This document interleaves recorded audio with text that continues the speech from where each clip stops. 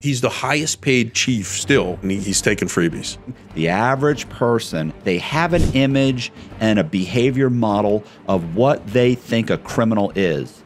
But the truth is, most of them are con men. One guy goes, "Get on the ground. I'm hit." Richie, you took $350,000 from the Mitermans. And he just goes, "No, I took 180. Oh my God. And then I go, "You didn't get the money?" He's like, "No, I didn't get the money. I was so terrified." One really odd act of kindness on my part knocked 7 years off my sentence.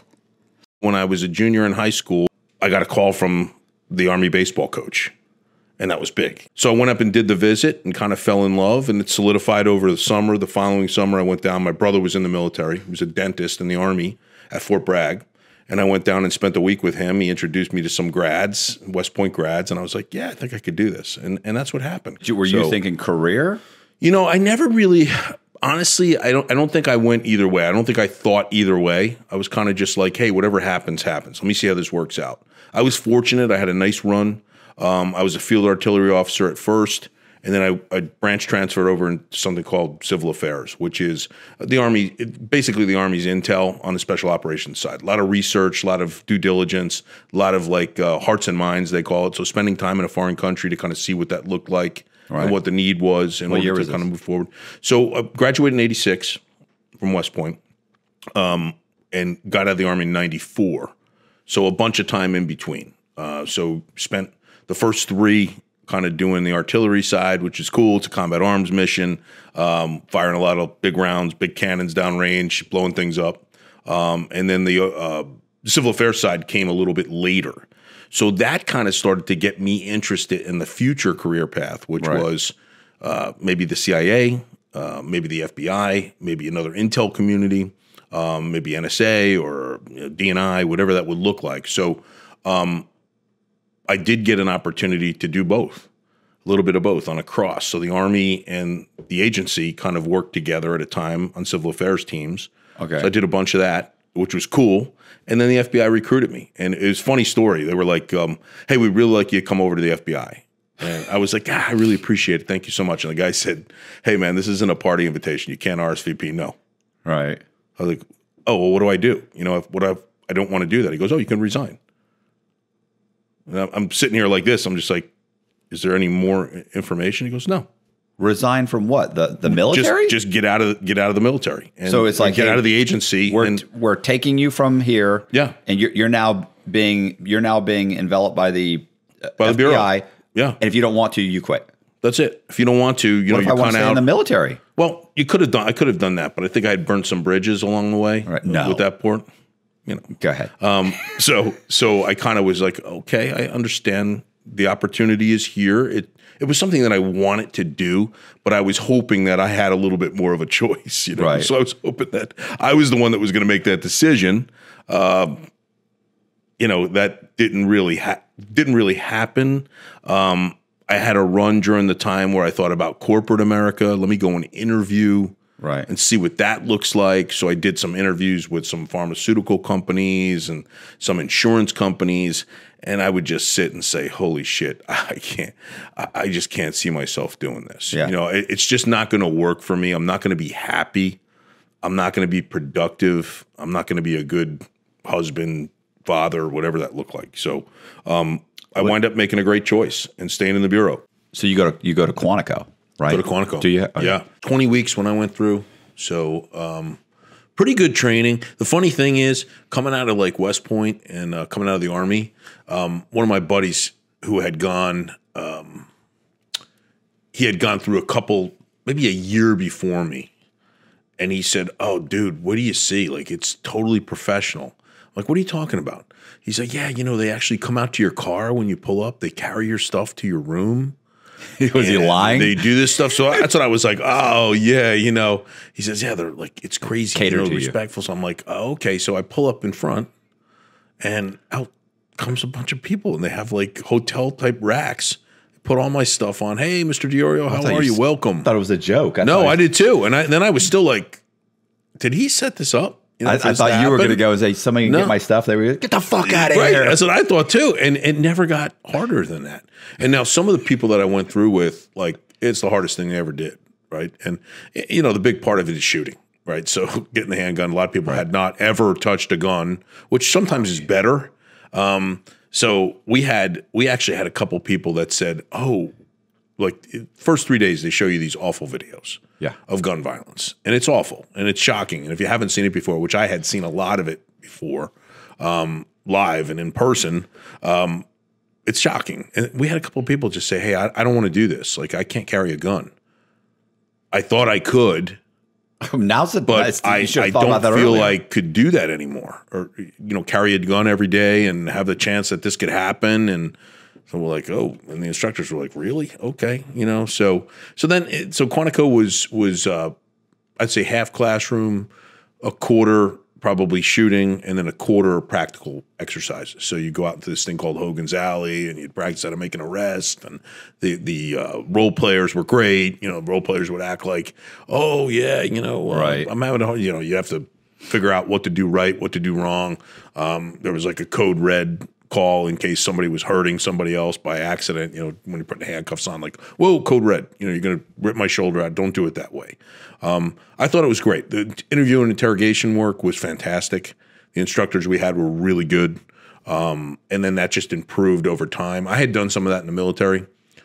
So I was, I don't think I was formally trained in the military. You kind of just pick it up with a lot of the interrogation work that we did in civil affairs. Right. But then all of a sudden you realize, wow, these guys are adding to what I already know and what I already had in some of the different things. And most of it is just it's technique-based training at Quantico that elicits the responses that you kind of think that you should get. So you're eliciting responses based on evidence and predication that you already have, which is important. It's important to also stay focused. I just saw that we were talking about this, but poor interrogation, that American Nightmare, that Netflix series, about the couple and everything that happened, and the FBI agent that did the polygraph. You failed. And then he goes on just to threaten, as opposed to, first off, parameterizing the polygraph itself by getting a good interview and a good interview up front, so that you could easily tell whether or not the guy's going to lie pretty quickly if certain things don't match up. Right. So poorly done, so poorly done. The FBI in general in that case, so poorly done. And we're getting a lot more of that. But I thought Quantico in my time in '98 going through, I still felt like we were the knights in shining armor that would come in and do things the right way and work hard and be dedicated and committed to the job and, get results based on evidence, based on truth of that evidence, based on corroboration on that evidence, not be weaponized like the Bureau is today with some of the bozos that are there and have been there. Jim Comey being number one bozo, really destroyed the Bureau. I came in under Louis Freeh, just an amazing man, great person. And an honest to goodness, true FBI agent at heart. He was an FBI agent. He's the only director since Hoover that, and before or since, that was an agent and then came up, didn't really come up the ranks. He was appointed after the fact, after being a federal judge and after being a prosecutor.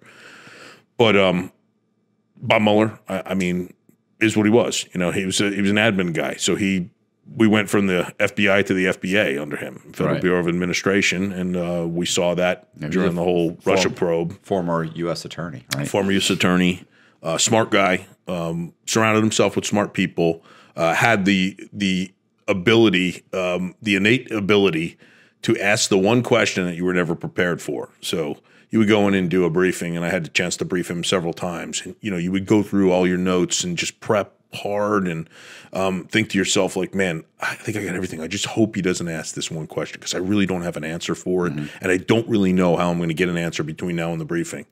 You'd sit down and he'd go through your briefing and he'd ask that question. All right. Every fucking time. So I felt like he was great for the Bu. And then when we got Comey, started out hot and, pretty good for the first month or so, calling people, congratulations, it's good to know you, whatever you need, and then just turned into a complete, boob. Just became became different for the Bureau than what we actually needed. Like the Bureau's job is to investigate, is to provide evidence, but not to make decisions on prosecution. Right. We don't do that. We have a voice at the table. You know, when you're sitting with a federal prosecutor and you want, you know, hey, look, I think I think this guy did or didn't do it based on the evidence. You have that right, but they have the right to charge, and they're going to do that. Right. This guy just jumped out and said, yeah, I'm going to charge, you know, we're not charging Secretary Clinton. We're not charging this one. We're not charging that one. Hillary Clinton case is the one that's out there in the public. Yeah. There's other cases that he did that on. Stepped back into his role he was another U.S. attorney out on the West Coast. Stepped out on, kind of back into that world instead of just saying, yeah, we don't really have the responsibility to provide prosecutorial decisions. That's up to, the Attorney General. That's up to Loretta Lynch at the time. Back to like when you left Quantico, Yeah. where were you assigned? So I originally went to New Jersey, and then after 9/11, I spent a ton of time overseas.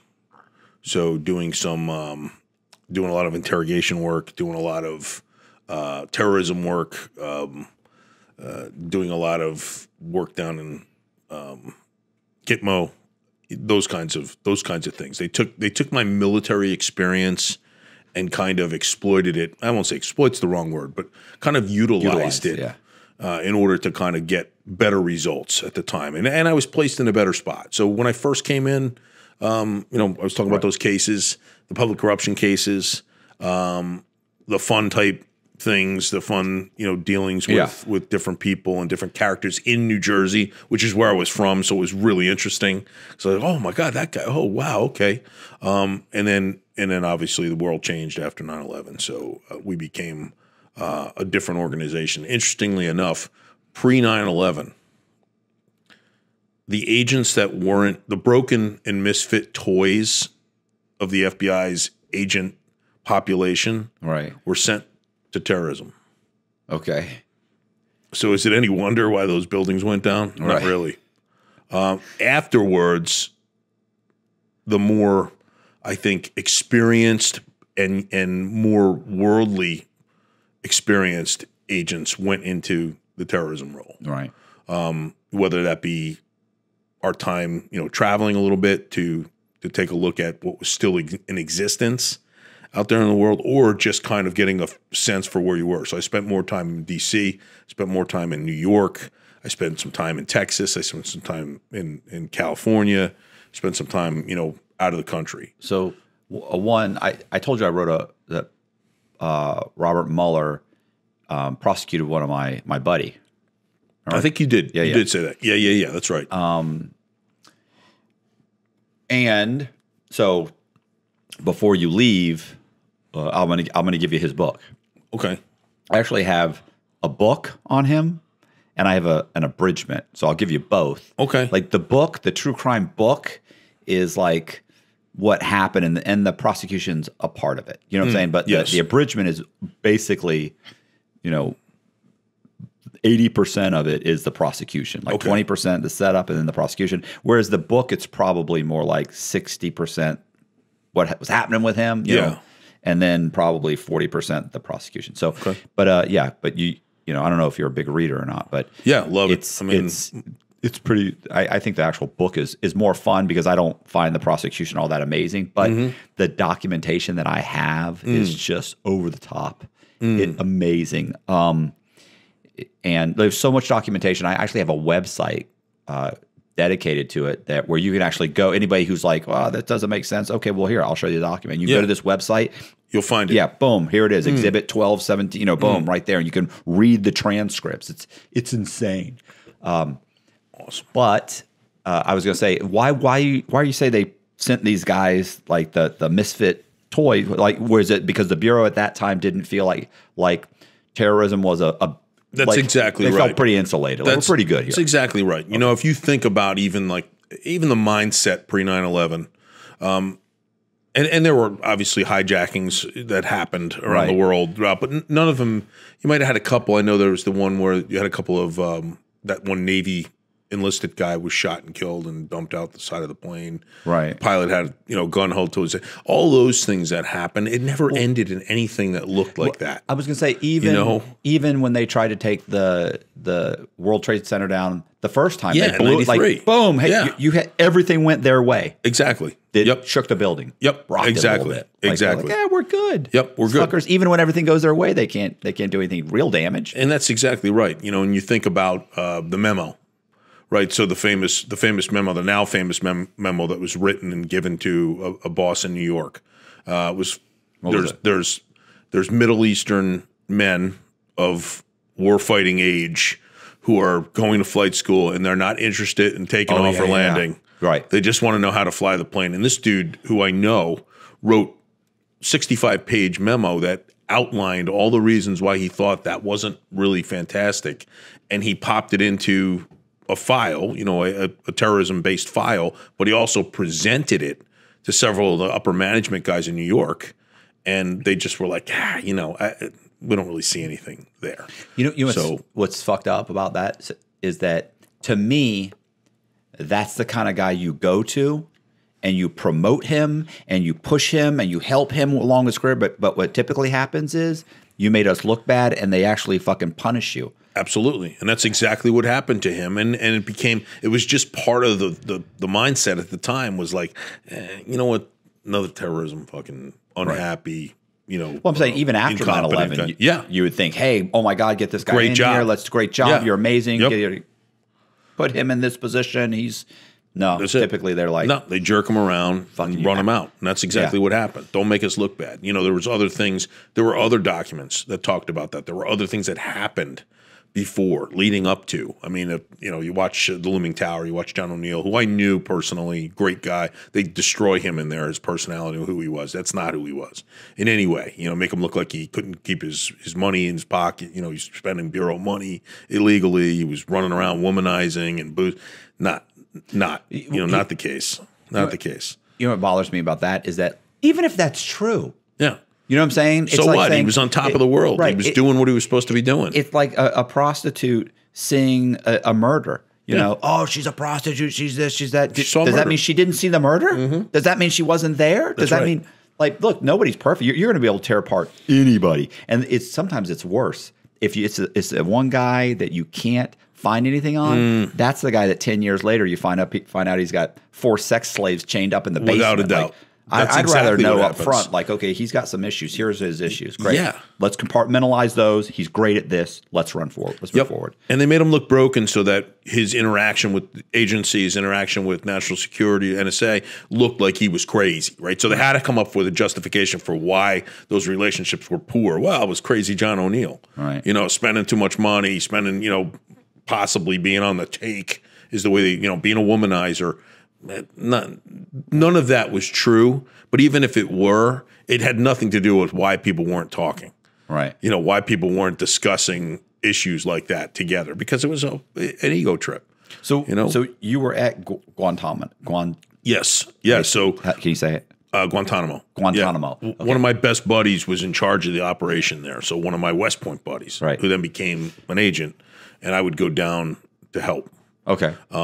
And interesting work, interesting work. I mean, the interrogation in and of itself is just interesting work. It's a lot of mirroring. It's a lot of just minimizing. It's a lot of waterboarding. Not so much. Not so much. That's better. Is that Bustamante's? There's some better techniques. Let's put it that way. Yeah, I was going to say, like, you start torturing me, I'm going to say whatever you want me to say. Like that doesn't. I would think any interrogator would be like, look, you're going to get way better results this way. These guys are going to start saying anything to get out of this situation if you're torturing someone. That's right. Yeah. I mean, the thing is, I think for me, I go back to my Army times, some of the things that were a little bit more quickly responsive. Right. The collarbone is a famous one. And I've talked about this before. And I got a great story about the collarbone after. But so when I was a terrible high school wrestler, like terrible, but I would cheat. So if I needed to try to turn a guy on his back, I'd grab his collar, I'd grab right here. Right. And it hurts. And you could break it. So most guys would roll over and then they would beat the shit out of me in the second and third period, but at least I got them on their back for a moment. That was the greatest 500 wrestler in New Jersey high school wrestling history, you know, and they all ended the same way, either me getting thrown or by some miracle I threw them. So I utilized that down the line, realizing that that's a lot of pressure and you can actually do some damage. Right. You can actually break it and it hurts and you can play with it a little bit like a tooth. That's the most broken bone in your most body, broken bone and the most painful, they say. I've never broken one, thank God. I haven't broken my own. I've broken other people's. So we utilize that in the military a little bit because it's you know, it's humane, for lack of a better term. You're not you know, pulling somebody's teeth or cutting them or doing some of those other things. So that's one of the techniques that I always kind of went back to, and I may or may not have carried that over into the bureau. So funny story, but and it works. I mean, it gets immediate response. It's long lasting. Right. So I can keep it open. It bleeds a little bit, and you can pull it out of the skin. See, to me, like you bring me like some apple pie and a fountain soda, and you know that I'm going to tell you whatever you want. And to you know. see that from let's people. Talk. You see that from people. You know that right away. But some of these guys are not like that. The first thing I want to tell you is that, hey, I'm going to kill you. Right. And you're like, well, you're never going to get out of where you are. But thank you, though. Thank you so much. You know, I appreciate that. Yeah, we appreciate the. Let me break that collarbone. Let's go straight to it. Yeah. So the best story about this is, I'm at a lunch with one of my high school buddies. There's a bunch of local police officers, and he says, "Hey, you guys, same thing. You guys waterboard?" I'm like, "We really don't. You know, we more do." And I tell him about the collarbone, and he goes, "Oh shit, I remember you doing that in high school." I'm like, "Yeah," and he said, "You did it to me like you were fooling around with me one time. It hurt like hell." So we start talking, and I tell him, "Hey, here's why. Here's what it does. Here's how the results, and whatever." So he says, "Oh, you know what?" And this guy's one of those guys, Keith Frankel. He's a really good dude. He's one of these guys that he knows 4 or 5 famous people because he did QVC. He made his money QVC selling supplements to the stars. Okay. So he's done like all the Kim Kardashian shit. He's done Sylvester Stallone stuff. Any famous person who has brought a supplement to the market has gone through Keith, who's gotten through his company, VitaQuest, it's called. It's up in northern New Jersey. And Keith's an interesting bird. So he says, you know, Stallone's filming Last Blood, the last version of his Rambo series. Yeah. He said, you know, he was just asking for like a technique. They filmed something and he didn't like it. And I said, okay, no problem. He goes, I'm going to have him call you. And I'm like, bullshit, you know, but I didn't say anything. I said, sure, anytime. So I'm driving home like probably a week later. And Keith's like, hey, he calls me like 3 or 4 times, Keith. And I'm like, I said to my wife, I'm like, I don't want to talk to Keith. Like, it's too late. You know, he's drunk or whatever, but I love him. So I said, I got to pick this up. There might be an emergency. So I pick it up. He goes, hey, I got somebody here. They want to talk to you about what we were talking about, that whole collarbone thing. So I'm like, okay. And he's like, you'll know who it is. All of a sudden, on comes, hey, Jimmy. You know, I'm like, right. Oh my God. I didn't know what to say. So I said, hey, I loved you in Rocky. He's like, oh, thank you. It was a terrible line. But I'm like, I really loved you in Rocky. So he says, tell me about it. So we talked for like 20 minutes. Right. And I explained the whole thing to him. This is what it would do. I said, what did you do? What's the scene look like now? And he said, well, what it is my stepdaughter is missing and I need to find out where she is. She got taken over the border into Mexico and I want to make somebody tell me where she is. And I said, well, what did you film? He said, well, we filmed like cutting his ear off. And I said, well, that's not going to it's going to bleed a lot, but it's not going to cause any pain. So if you want to be realistic, do this collarbone thing. Well, he took it to a new level, but it's in the movie.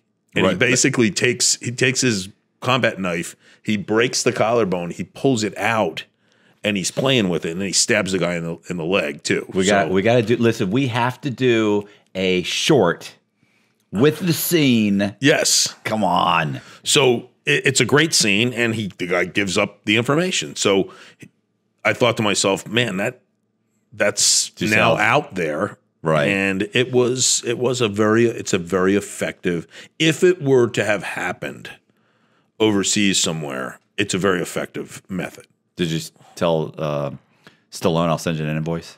I did not. I thought about that. I was promised not by him, but Keith. Oh, when it premieres, please, you'll be invited. And I'm like, that never happened. Okay. And then he's like, oh, he wants to go out to dinner. That never happened. So whatever. But it was fun. The 20 minutes of talking to Sylvester Stallone, who's he's a nice guy, and he said, I don't have a lot of friends. So I said, oh, he goes, that's why I'm friends with Keith. Right. The bar is low. Yeah. So I think that like techniques. So, and really, you're looking to get information from people that they really don't want to tell you at all. It's the one thing that we all have that, holy shit, if somebody found this out, I got a problem. Right. In many ways, could destroy my life in many ways. So I think that's the critical portion of interrogation. And that's something that Quantico did a really good job teaching. And then however you decided to develop that, it fit into my narrative because of the military. I was like, oh, wow, okay, that's something additional that I can kind of use in order to get people to kind of respond in a different way. One of the best ones I think I ever had was very few words. It was with a serial bank robber out of New Jersey. He had done a bunch of cases, and we had caught him in a small Jersey Shore town, and we had him in the police department, and it was like a whole thing. It was getting more violent. He was a little bit crazy. He had shot some people up in North Jersey. Anyway, he's sitting in there, and he's just a large African American dude, and he's like, he ain't gonna talk. So they were going at him. Local police was doing a great job. They were trying to go at him, like, chronologically, like, where were you? And the guy's just like, I'm not talking. I'm not gonna say anything. And never engaged an attorney, but he's like, I just don't have time. I didn't do anything. You guys have no proof, whatever.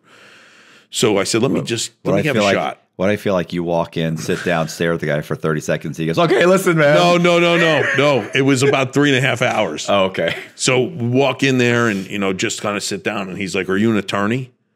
So I'm like, I'm not. So he said, well, what are you doing here? So I said, nothing. I'm just watching. I have to watch you, And everything he did, I did. Like if he nodded or he put his shoulders up, I would just be like, and just annoying the shit out. I annoyed the shit out of him. Finally said, what do I need to do to get the fuck out of here? Right. So I said, did you do this thing in Manasquan? Did you do the bank over here? He said, yeah. I said, any others? He said, no. So I said, all right, you got one. Right. And next thing you know, they picked it up and did a better job, and down the line they got 4 or 5 more jobs. But it was just basically just having the patience to not say a fucking thing, just to sit and stare at this dude, It's like, yeah, are you an attorney? No. Okay. Some people. He just wanted out. So he's like, whatever. Yeah, I did it. I did what I did.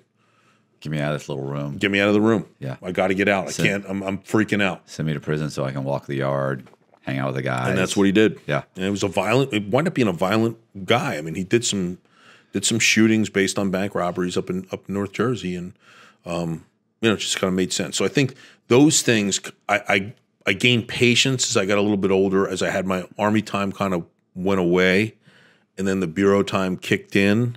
I felt like I definitely got more patient with my interrogation work, and that's key. You know what's fucked up about the bank robbers is that I don't think that the guys that go in with a gun and scare the crap out of everybody and put everybody on the ground and I don't think they get any more money than the guy that walks in with the note. And even if they do, the guy that walks in and gives them the note can do 9 banks, 10, 15 banks with a note and get 3 years. Yeah. The guy that walks in with a gun, you're getting 15 years. If you do one bank, like you're done. You put that gun out, it's over. It's over, right? So it doesn't matter if you use it or if it's fake or real. Yeah, I was gonna say, it wasn't even fake. You might as well have brought. You might as well brought a real one because you're getting charged with it. Absolutely. We had a dude throw a fake grenade around his neck. Yeah, that's a bad. And that's he a bad just situation. walked in and was like, "If you don't give me money, I'm going to let this loose." Probably thought he was very clever. Yeah, and he's like, "It's not a gun. Yeah, it's not a gun." They don't. That's what he said. Like, it's not a gun. Yeah, don't. Well, I would have killed myself too, but it was fake. So no, you wouldn't. If you really were going to do that, you would have pulled the pin on a real job. But you pulled the pin on a 26-year-old girl at a local bank and scared her to literally almost scared her to death. Yeah. and you're not thinking that you have exposure. Just like if you carried a gun in, because these guys figure it out. They know, okay, don't bring this. Do a note, just like you said. You get the money, you get $4,000 or $5,000. You don't get any die pack shit because it's not that much money. It's in the drawer, and you're not asking for the entire drawer or the entire bank. You're in and out. You make your money, you get out of there. Some dudes are caught. The local PDs, they've caught guys like on their way out of the bank, like to go home after they rob it. They go home to buy the kid something the kid needed with $1,300. Yeah, and they just put them in the car and be like, okay, yep. I had a buddy in. This guy would be great on the podcast. He was nonstop. Annoying after a while, but for probably 2 hours, he'd be hilarious. And drug addict, like heroin. And one day he's sitting at a counter at like a Starbucks or something. It's like one of the counters. It's a counter that was all windows, and you're looking out of the street. And I noticed that there's a bank over on the corner. He said, I'm sitting there and I'm drinking. I'm thinking, I'm about to be evicted. I don't know. I'm getting sick. I need heroin. I don't have any money. My girlfriend has left me. He's just going through everything, and he thought, I think I can rob that bank. He's like, there's no guard in that bank. Like, there's nobody. And he said, a little tiny bank. And he said, I sat there for a minute. I went, now they'll recognize me. He said, they'll get me on the cameras. He goes, a baseball cap. And he said, so I thought, that's what I need, a baseball cap. He goes, I had about $10, $15. He said, so I go and I walk across the street to get a 7-Eleven. Yeah. Gets a baseball cap, walks down the street, but has another shirt on or something. Walks, he's like, kind of push the door open so I don't touch anything. Walk over, give her a note. I knew not to threaten her. Mm-hmm. So I just said, give me the money and everything will be okay. Mm-hmm. And she took the note and read it and went to take it. And I went, no. And he said, come on. And she was like, okay. She gave him, I forget, he got like, I always heard the average bank robber gets about $3,500, and he got like $3,500. Yeah. He got about that. And she gave it to him, and she said something like, do you want me to go in the other drawer? And he was thinking, he said, I thought, I bet you there's like something in that drawer. Like, he's like, no, he's like, it looked to me like a lot of money that she just gave me. He's like, so give me the money. I was like, nope, put it in my pocket, turned around, walked out the door. Fine. He said 2 weeks later, went back to the same Starbucks, sat there and thought, I bet I could rob that bank again. Crazy. Right back in. Robbed it again. Same technique. Then he robbed another bank. So he robbed 3 banks. Robbed another, same thing, note, but turns out that in the second bank, same bank, but the second time he robbed it, when he walked out, he pushed the door. He said, there was a handle, but I touched with my fingers, touched the hand, but I also touched the thing. He said they caught it on the camera. They dusted it. They had my fingerprints. He said they ran the fingerprints because he had been arrested for DUI or something in Florida. Now, he was in like Iowa or something. It was like in the middle of, not in Florida. So anyway, when that money ran out, he ended up going back to Florida, got clean, started selling cars again, which is what he was, a car salesman. Started selling cars, and he said, one day I'm driving down the road, I get pulled over, to speeding or something, no big deal. Cop runs my, runs his tag, runs his name, comes back, says, hey, can you get out of the car? He's like, yeah, I can. He said, get out of the car. He said, as I'm getting out of the car, he's like, another cop pulls up, another one. I thought, well, this isn't good. He said, I feel like I 100. He said, it's been fucking years. Like, I got away with it. Yeah. They go, look, I'm going to put some cuffs on him. He's like, yeah. He's like, real polite guy. Yeah. He's like, I cuff him. He cuffs him up. He's like, boom. And the guy goes, yeah, there's a warrant out for your arrest. He said, for bank robbery in like wherever it was, Iowa or something. He's like, oh, damn it. It's the one he touched. Yeah, buddy. And they had it. Yeah. The FBI comes amazing. In. Yeah. They came in. They said, look, we got you for this one. We believe you also this one. We got you on this one or this one. We have another one we think you might have done. He's like, yeah, I did that one.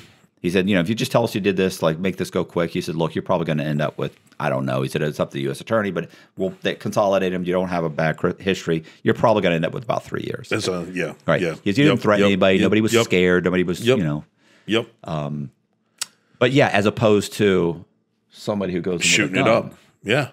It's like, you're you're getting 10 years. You just show the gun, you're getting 10 years. 10 years. You pull, if you fire it, oh my God, if you fire the gun. Forget it. I knew a guy that he and his buddy robbed the store, robbed the bank on campus. They were they were college kids. Robbed it, and I'm sure you've got about 10,000 of these. But this was funny though, because this one always killed me because I was in prison when he told me the story. And we're sitting in our cell, and he said I pulled out the gun. No, he didn't. They both had like BB guns, but they looked real, bro. Yeah. So we pulled them out, and we're like, get on the ground, get on the ground. He said, but I know it's a BB gun. Yeah. He's like, my buddy knows it's a BB gun too, but he's more of an idiot than I am. And he said, he screams, get on the ground, get on the ground. And he said, people are starting to hunch down, but they're not really getting on the ground. Yeah. And they don't seem as scared. Like they're kind of like, no. Yeah. What's going on? He said, and one guy goes, get on the ground, and he fires the BB gun. It ricochets off the ceiling, the wall of the ceiling, and hits a woman in the calf. It's a BB, and it's ricocheted. It's got it's really no juice, nothing. Yeah. But he said, but it stung her. He's like, you should see the photos. He's like, it's a little welt. Yeah. He said, but she goes, I'm hit, and she falls on the ground. He said, he's like, I was so scared. We turned around and we ran. I go, you didn't get the money? He's like, no, I didn't get the money. We were terrified. Oh my God. He's like, I thought, oh my God, you shot somebody. BB'd off, ricocheted a BB into her calf. He said, I'm running. Holy shit. They're running away. It's so good.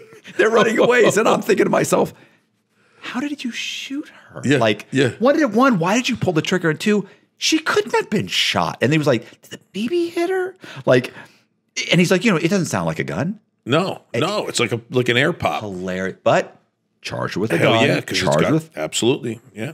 I'm sure he rolled on his buddy. I think he still ended up with like 10 years. But damn. Hey, by the way, he shaved his head. This is what's hilarious. He said, super smart guy. Yeah. Went straight home. Shaved the head. Shaved his head really good while listening to the police. Yep. What do you think his roommate thought? When my roommate comes in, he's like, man, you hear all the cops? Yeah, something's going on. He's like, yeah, I don't know, man. I don't know. He's like, I've never shaved my head before. He's like, what are you shaving your shave head? my head, man. He's like, no. Yeah. Everybody, as soon as I go back to school, everybody immediately knows there was a robbery. Your head is shaved. Like it's you, bro. There's pictures of this person. Yeah. We're looking for. Holy cow. How old? So he was a college kid at the time? Yeah, he was a college kid. Holy shit. I mean, he was probably 25 or something like that. Unbelievable. In Coleman, he'd been locked up a while. Damn. I tell you, like some of those stories, and the Bureau now is got no money. No, they don't get any money for the amount of money that you end up getting. No, in a that's bank why robbery. it's become less of it's not even a crime issue for the Bureau. Like we don't even work that stuff anymore. Right. Just like organized crime.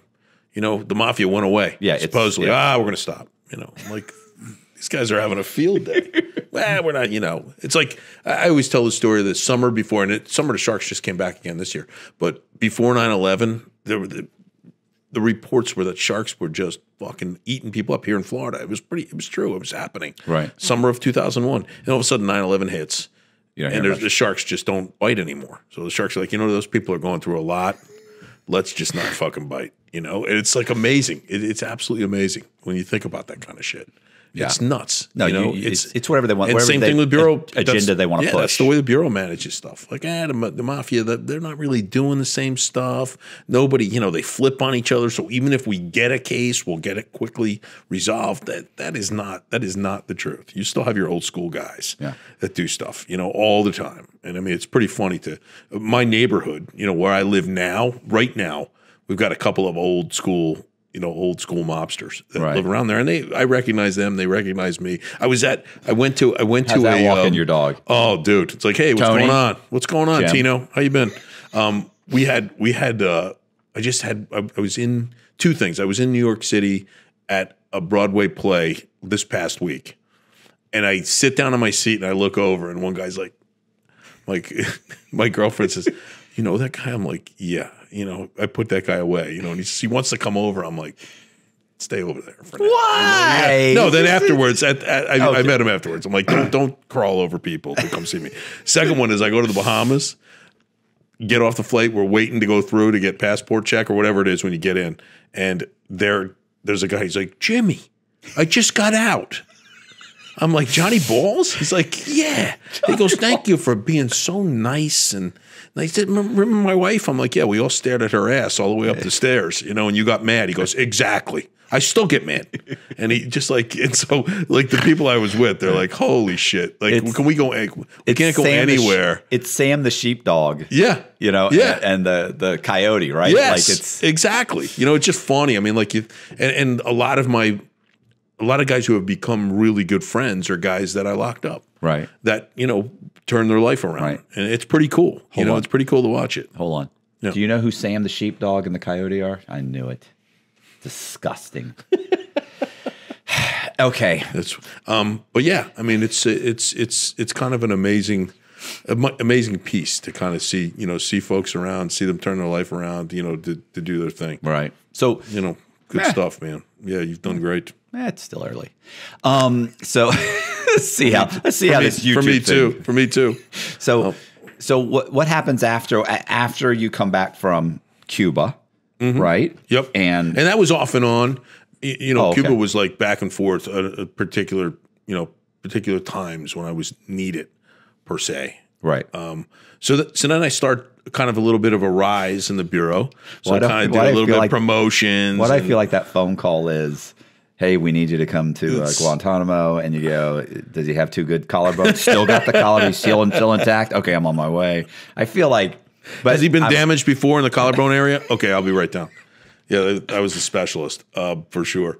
But yeah, and then just, you know, your normal kind of your normal bureau rise, right. With some other interesting portions of my career. Okay, which were spent, you know, on several week deployments, I'll call them, doing very specific, you know, kind of missions based on my past.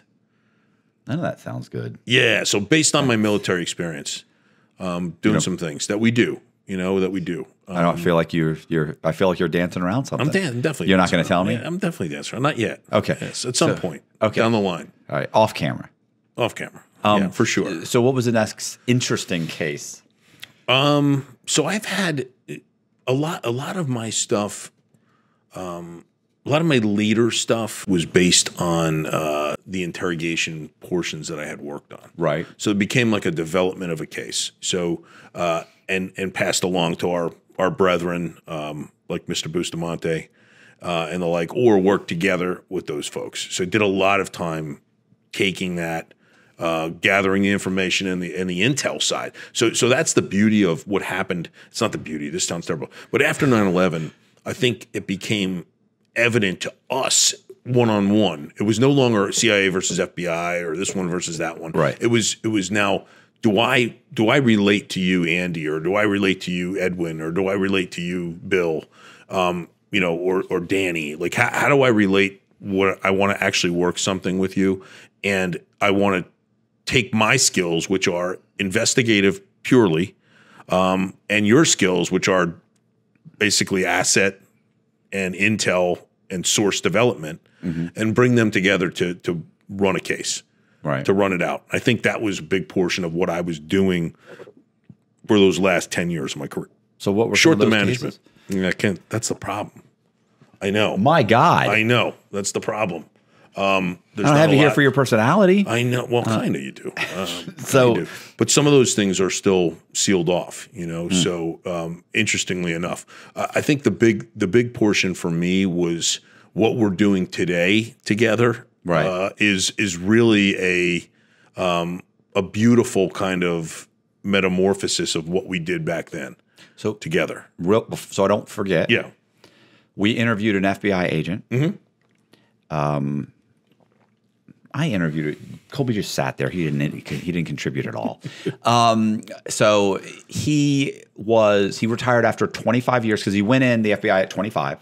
Yeah. So he got out of 50. Yeah. Because he had his 25 in. Yeah. Yeah. That's a great move. And he started and what is it? PI service? PI service. That's what you said, right? So he started that and started TikTok, which cracks me up. Wait, what's I think I've seen him on. Yeah, he's really good. I interviewed him. We just released it, like a. I want to say Greg or Tom or something like that. Yeah, I think Tom. Yeah, I just saw a TikTok of his. It was really good. So here's what just so that you and he kind of consults a little bit, right? You and Bustamante understand. So his strength, which I don't see this in you or Bustamante, is he basically worked for fraud accounting. So he would go in and do the forensic analysis Yes. of the books. Yes. Of course, he arrests people, he interviews them, he does the whole thing. But he would go in, and he does that for companies to this day. That's huge. And he comes in, and they're like, we got an issue. Yeah. And then they look over everything, and then he pinpoints a couple employees. He has a talk with them. He said typically they'll break down and say, oh my gosh, blah, blah, blah, blah. Yeah. And he'll go, okay. He'll write up a report. He sends it to the FBI. He said, Yeah. no, they usually act on it because I've written an entire FBI file for them, Yeah. and I've got everything laid out. He's doing a criminal referral basically for a client. I mean, so that's somebody. So if you guys, I'd love to, because I think that makes sense. We need subject matter experts like that, right? Yeah. So Andy and I are the forward-facing portion of this thing, like, Right. hey, meeting clients, meeting potential clients, getting out, doing these events on the weekends and those things. I think a guy like that could really add value. So yeah, I'd love to get intro to him. He's in Jacksonville. You know what's funny about him? Oh, so he's right. Yeah, he's right where we're kind of headquartered. The night before he came, he said, "Hey, listen, I noticed that you wore a black shirt in the last couple interviews." And I went, "No, oh wait. Sorry, I think it was Gene."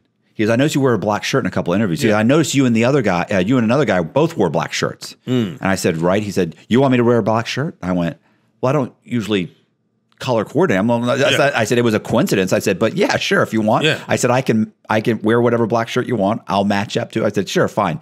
And he goes, "Okay, sounds like a good idea," which I thought was hilarious because nobody's ever asked that. Yeah. And so then he shows up. We're both wearing a black shirt. And I said, "You understand that?" I said, "In the comment sections, people are going to roast us." Oh, hell yeah. And they were people in the comment sections were just like, What's up with the black how shirt? fucking How cute. Well, then I Cute. won't do that. I won't show up. I got a black shirt. No. It was but yeah, he's an interesting I would love guy. to meet that guy. Yeah. Yeah, because that's a huge portion of it. And you could listen to his thing, and Yeah. that would help me out. Yeah. Because 100%. listen to the ads. Definitely. But you could tell he's worked a bunch of big cases, right? Like he had a bunch of big cases that he was Especially a in part Florida, of. man. Probably a lot of healthcare stuff, I would think. Well, no, he was also Or was he all over the place? Yeah. He was in Hawaii. He was in Chicago. Okay. Yep. Chicago, Yep. Hawaii. I think he retired to Florida. Forget the other place he was at. But yeah, there were several cases where he explains the whole case. He's like, "I was not lead on that case. I was this." And he starts to, he was always very specific about explaining his role. Like, I was on the team, but you have to understand that the lead guy was, and he kind of breaks it down. He's like, "But I worked on this portion." Yeah. Because at some point you have to say, "We don't know what this is." Yep. And then he comes back and he says, "Okay, they're laundering money through this." Yep. Here's what they're Yeah, doing. here's what they're doing. No, that'd be fantastic, because a lot of the work that we do now.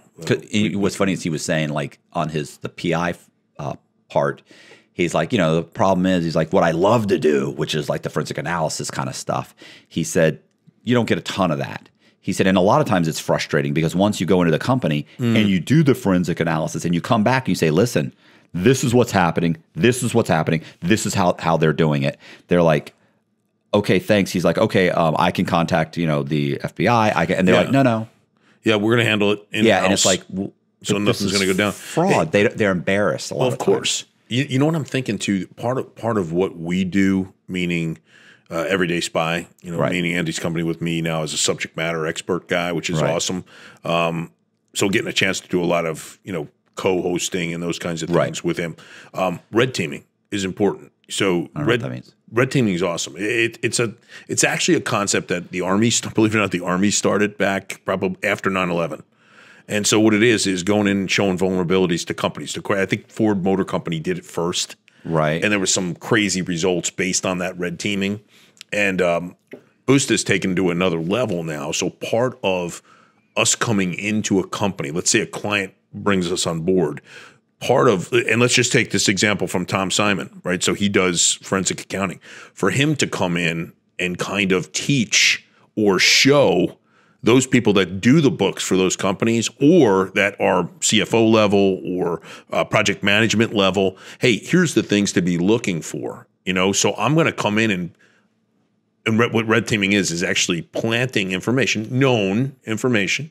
So, hey, we go to the CEO, we go to whoever is on the team that's going to lead this thing for the company. Listen, we want to infiltrate your company, and we're going to do these 5 things, and we want to see how your employees react. Right. And see who reacts well, see who doesn't react so well. The big thing is we're not asking you, we don't want you to fire somebody. We don't want you to leave somebody hanging. We want you to actually be able to train them up based on, unless we find something completely criminal. Yeah. But how can we do that with you guys? Okay, so part of it's forensic, part of it obviously cyber penetrations, part of it is just basic physical security. For me, I did a case. My first job ever with my new company was with a big financial firm up in New Jersey, up in Hoboken, Jersey City area, right across from New York City. Right.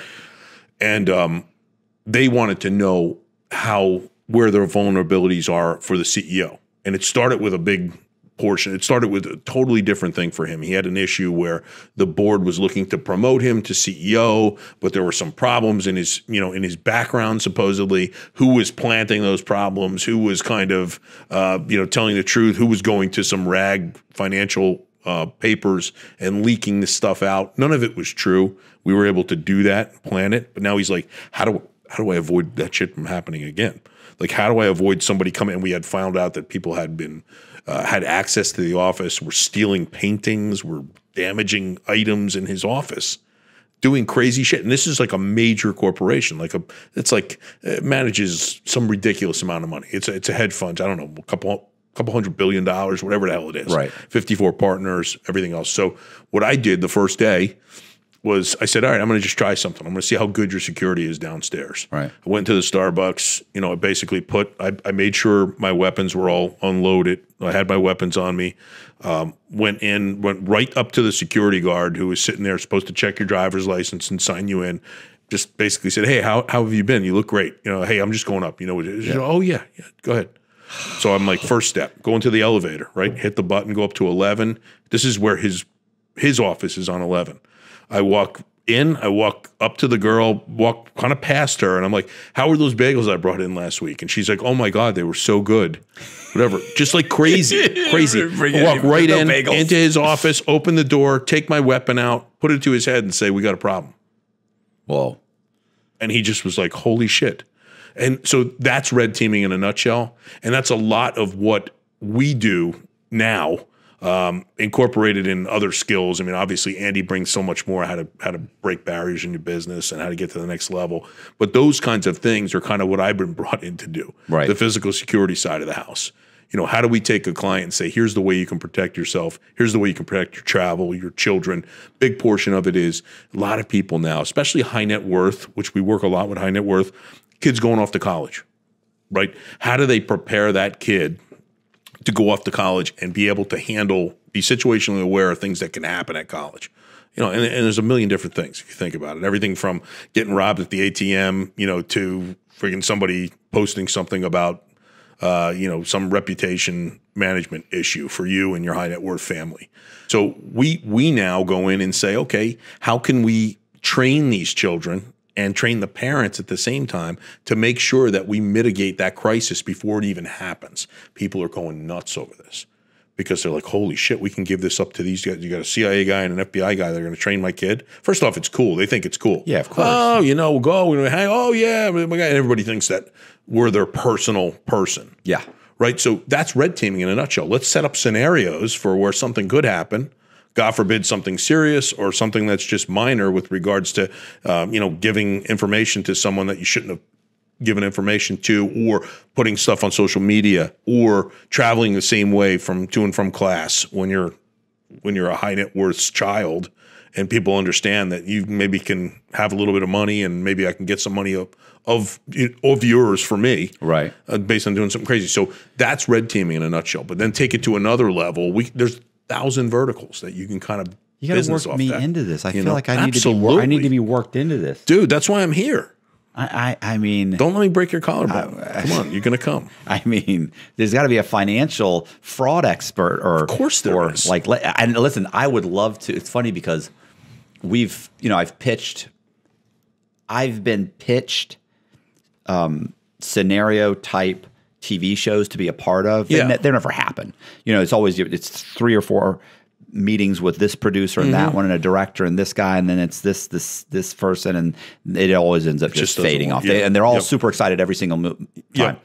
But one of the ones I always thought would be great is that you kind of like you present a fake, fake legend, right? Like a synthetic identity of some kind. You go in and you apply and try and get loans. And what can I pass? What can I pass? What will you guys accept? How do you guys verify it? How do I get around that verification? Yep. And the whole thing of walking in, they look at you and they think, clean cut white guy. Yep. Right. Yep. They're not thinking, everything seems to check out. Even when there's red flags, they overlook them. So I always thought that would be interesting. I think that's awesome. I mean, there's a lot of that.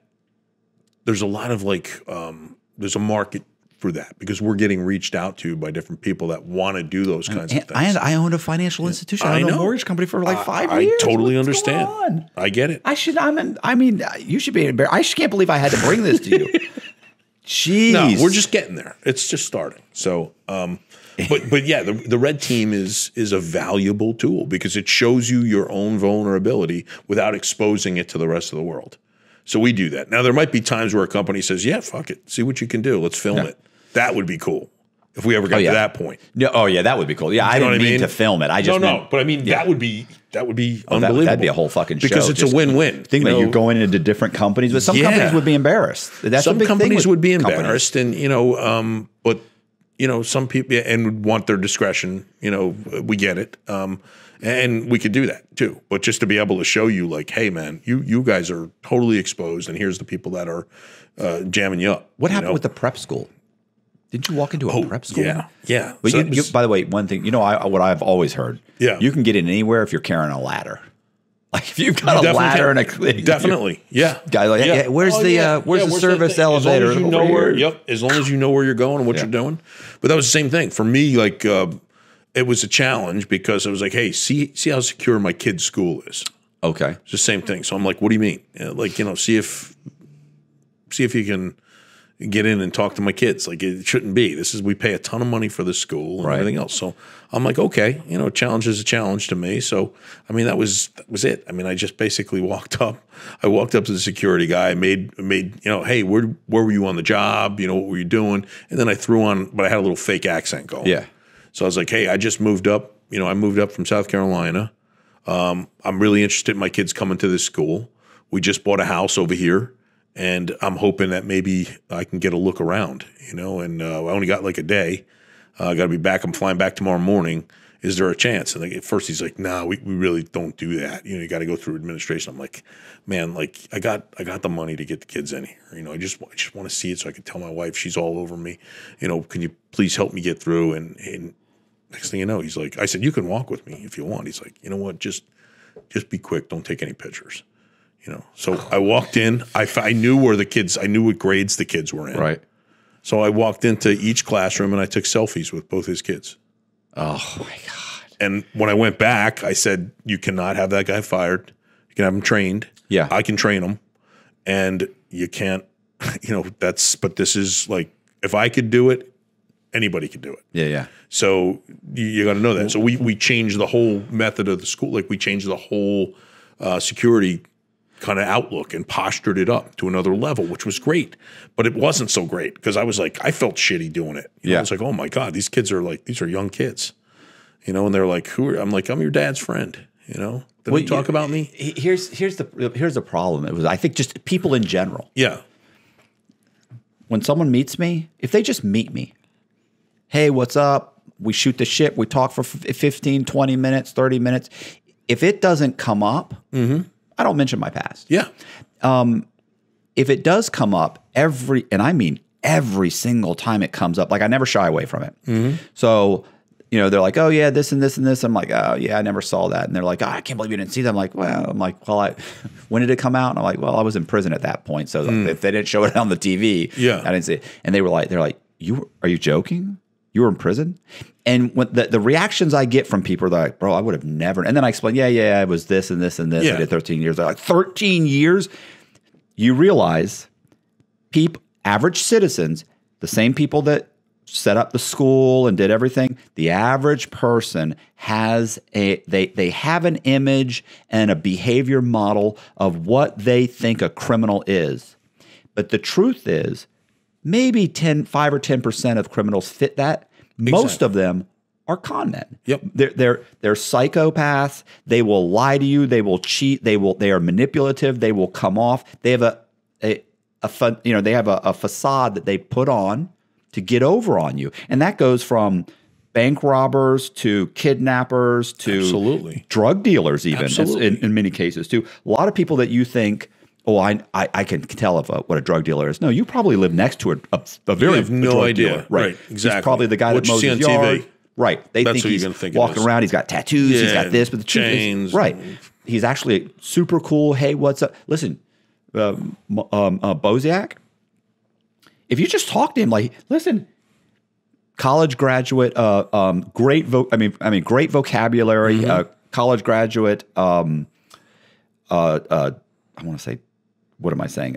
Vocabulary, speaks well. He's charismatic. If it weren't for the tattoos, you would never have any idea. Yep. And so I think that it's the same thing, like you're saying, like the people that set up the security for that school and that sort of thing probably, and even that guard, they probably think they looked at you and thought, he's fine. Yeah. They have an image of what that bad guy. That bad guy has got neck tattoos and a teardrop, and he walks up and he doesn't speak good English. And that guy, no matter what, you can't walk around. But he looked at you and he thought, I had a you're suit okay. on, right? No tie, suit, no tie. Like they're like, this guy really put, Listen, I had a little background. The kidnappers, and I've met multiple kidnappers in prison.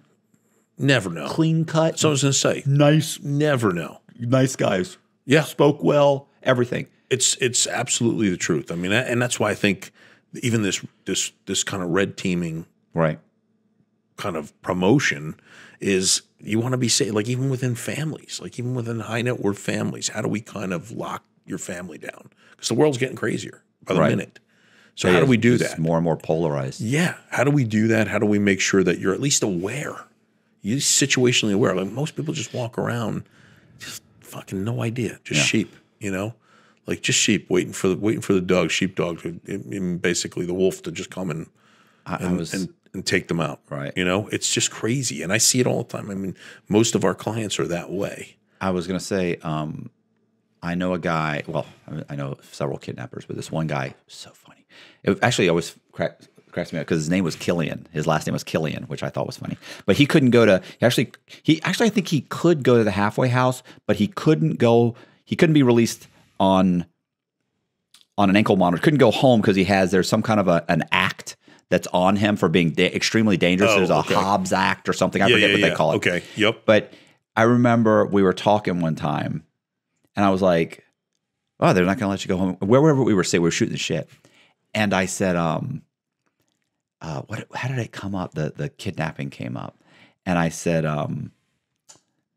yeah." I said, "Well," I said, "Hey, I have a question for you," and I said, "The guy that he owed his boss like $100,000, so he kidnapped him." And I said, and he was part of the I don't want to say it was a Romanian mob. It was I was going to not Russia. It was a Romanian mob. And I said, "Bro, so you kidnapped this guy? You duct taped him to the thing?" And we're sitting there eating, and I would fuck with him all the time. Yeah. And he's just like, "Oh, God." And I go, "What if he didn't come up with the money?" And he goes, "They always come up with the money." And I looked at him and I said, "Well," what do you mean always? You did this the one time." He goes, "Yeah, it was just the one time, just the once." And I just was really lucky that time. I was like, Lucky always. Yeah. Listen, that guy Always come up with the money. He was the nicest guy, but you could see in his face, we would be goofing around and joking around and laughing our asses off. Switch. It's a switch. Oh yeah. And 1 minute you'd say that guy wouldn't hurt a flea, and boom, you could look at him and you think that guy cut your head clean off your body, and his heartbeat wouldn't go up. Not even think about it. Yeah, that's the special operations community in a nutshell too. Yeah. I mean, people don't know that. They don't think it. That's the paradox of having that in the special operations community. Those guys, I mean, the switch just goes off. They have a penchant for violence, and they can go home and drink a cup of coffee with their wife and be like, "Hey, everything's great," and really believe that everything's great. It's pretty cool. It's pretty cool, but it's pretty crazy when you think about the capabilities that some of these people have and how they do it and what they do in their life. I had a bank robber who literally, how did he go again? He dropped like 30 banks. He picked up his son somehow or another, he picked up his son from school, went and dropped him off at like, I'm probably getting this wrong, but dropped him off at like a t-ball practice or something. The kid was young, like 4 or 5 years old. Went and robbed the bank, drove back, picked up his son, dropped him off, and then brought him home. Yeah. And went in, and he's like, and I've got I've got like the money in my pocket. He said, of course, I went through to make sure there's no tags, there's no nothing on it. He said, he said, but yeah, he said, like, I mean, he's like, I remember that at that point, I thought, yeah, man, this it's crazy. Isn't normal. He's like, I remember, because I remember telling him, like, were you worried? Were you this? No, it's fine. He said, listen, one time this happened. I said, what'd you think? And he goes, I mean, I remember that time I thought, yeah, it's not normal, bro. Like, the cops are actually driving around looking for me. Yep. I got my son in the car. With the son, yep. And he's like, Putting him at risk. He's like, I knew that was fucked up. He's Yeah. like, but I remember. Crazy. I had another bank robber. This guy actually owned a security company. He'd gone to prison, owned a security company. He put in Rush Limbaugh's security system and was hooked on crack and went to go buy like a friend of his. He went to go buy the guy had like a van. He said, man, I want to buy your van. He's like, yeah. He's like, how much? He's like, I want this much for it. He's like, yeah. How much? He's like, yeah. He's like, I don't quite have enough. He goes, he said, you know what? He said, let me see what I can do. He said, he goes, okay.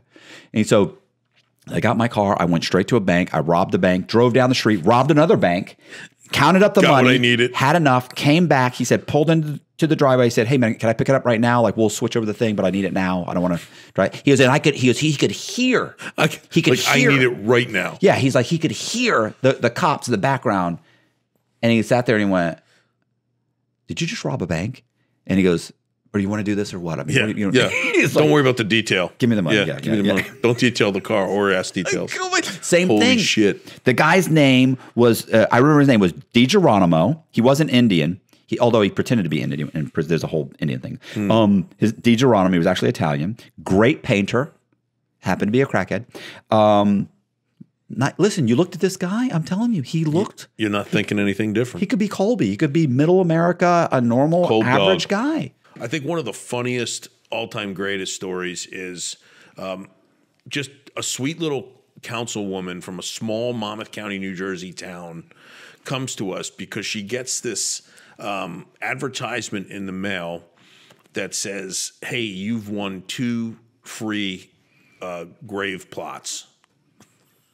And she says, I'm taking that as gonna a threat. die. Oh, they're threatening me because the person who sent it, the cemetery owner, is someone who's trying to do illegal business in our town, and I know it. So I'm like, okay, by chance, would you be willing to wear a wire? I thought it was a scam. So but, okay. no, it was a threat. It was a scam. Oh, okay. But she took it as that, which gave us the opening now to record a person that we knew that was predicated to have taken money. They actually called this guy the 10% person. So kind of like what we've got going on today, what people are calling the president. He gets 10% of everything or whatever. Right. This guy actually, this small Monmouth County, New Jersey town council person, and then later became a board chairman on several of the planning board, zoning board, municipal utilities board, those things. This guy was actually a 10% guy. So what happens is we say, would you wear a tape and go talk to this guy and just to see whether or not he's looking to have a meeting with you? That's why he might have sent you the ad. Now, we never really connected the ad, but we just saw it as an opportunity because she called the FBI. And she said, in my official capacity, seems to be the threat. So we're like, okay, we don't disagree with it. Would you go talk to him and see if he's the one who sent it, and then later on whether or not he wants to talk? So sure and shit, she sets up a meeting, and amongst other things, hey, I'll give you a bunch of money for your next campaign if you approve these 4 projects that we have. Right. So she listens, okay, and in the course of this, he tells this great story. He said, I don't know if you know my background. He's one of these little mobsters. Yeah. I don't know if you know my background, but I was in the horses. And then later on, I was in the dog races. He goes, those things are fixed. Now, this woman is like, she's comes from a high net worth family, went to Ivy League schools. She's like, oh, no, I didn't really know that. He says, you want to know how they fixed the dog races? So she's like, Yeah, I guess I do. He says, they BJ the dogs. And there's like silence, right? And then all of a sudden he just goes to her, how'd you like to have that job? To what she basically just, she's got to get out of the meeting. Right, yeah, I was going to say. She's got to get out of the meeting at that point. So she comes back and we're trying to like face up with her, like anything, not telling her that we had a transmitter so we could hear. Right. Anything interesting? Oh, no, no, nothing at all. I'm just on the side of it. He did offer me some money for, if I were to prove some of his, well, that's fantastic. Anything else? I said, anything about dog races, Ellen? And she just goes, oh, my God, you heard that. She goes, it was one of the worst things I ever had to do. Now, take it forward. We take that information and we wind up having a proffer session with him, with his attorney, Jay Fahey, who, God rest his soul, wound up killing himself. Not over this case, but later on. So we're sitting there and young federal prosecutors in the room, myself and my partner, we were a little more experienced. And we come in and the guy's just, Richie, we know you took, this much money from this developer, from Bernard. You took this much money, whatever. I didn't take it. I didn't take a thing. I didn't take nothing. And we really didn't have enough at that point. So I walk out of the room with the prosecutor, who's now a federal judge, and I'm like, Mike, let me just go in and do something crazy. I said, would you go with it? He says, yeah. So I walk in and I just yell, Richie, you took $350,000 from the Mitermans. And he just goes, no, I took 180. And then he realizes like, fuck. So the attorney's like, you can't use that. And we're like, no, definitely. That's a statement. And so that's the BJ guy. So, right. Hey, how'd you like to be? So it's just amazing like how that developed from a fake threat, which we knew wasn't a threat, but we were able to talk to her and get her a little bit more interested in helping us. And she goes out and she gets an immediate bribe situation, and then she gets the BJ on the dogs. So it was perfect. How'd you like to have that job? So that's one of my better, that whole case just was filled with just a bunch of fucking hilarious New Jersey stuff. These guys are just not that sharp. No, just not. No. I was going to say, I watched a documentary. I think I've mentioned this again one time where the FBI, they were like, listen, they talk in code, but it's not that difficult. We're not dealing with Rhodes Scholars here. And the guy plays a recording, and the guy, one mobster's calling another mobster, and he's like, hey, you got the cannolis? You heard this? I've heard this. Yeah, you got the cannolis? He's like, yeah, I got the cannolis. You got the cannolis? Yeah, I got the cannolis. Okay. You got the bullets for the cannolis? Yeah, I got the bullets for the cannolis. I mean, it's like, what do you think they're talking about? Yeah, let's take a wild guess. What are you thinking of? I remember wrote a book. I wrote a book for a guy named, it was called Generation Oxy. And he said his buddy would call up, and he'd call him up and he'd say, listen, man, I need some green apples. And he'd go, okay, I don't know what you're talking about. Bro, come on, you know what I'm saying? Bro, I need like 4 green apples, and he was like, do you have any, you got any blueberries? And he goes, listen, bro, he's like, we're not fucking grocers. Do you understand? Don't call me with this shit. And he just hung on the phone. He's like, he thought they'll never figure that out. And he's like, whatever, 10 milligrams are blue, 50s are green. And he's sitting there. We got it, buddy. Yeah, nicely done.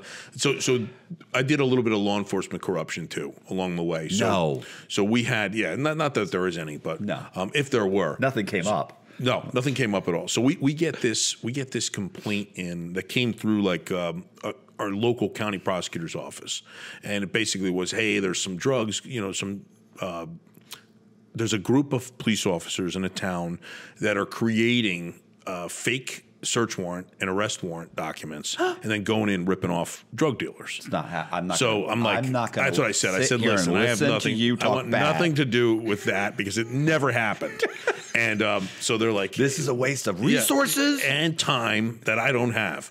So I said, all right, what do we need to do? So anyway, there's this urban legend in this same town, where there was this crazy diamond bezeled watch that supposedly was lifted from a drug dealer's house and by a cop, and that cop then had a relationship where he would give information to the drug dealer, and in return the drug dealer would pay him.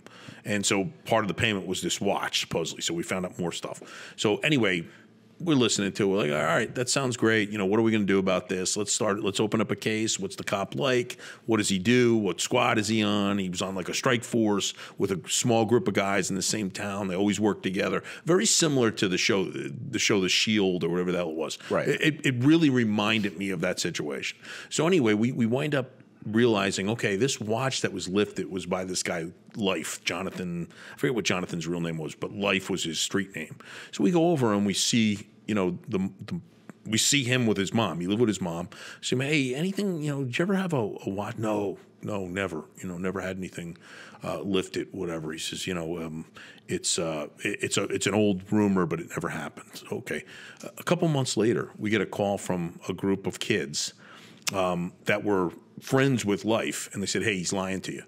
We were in the mall like 2 weeks ago. That watch is still sitting in the front display cabinet of a local jewelry store. And here's where the jewelry store is.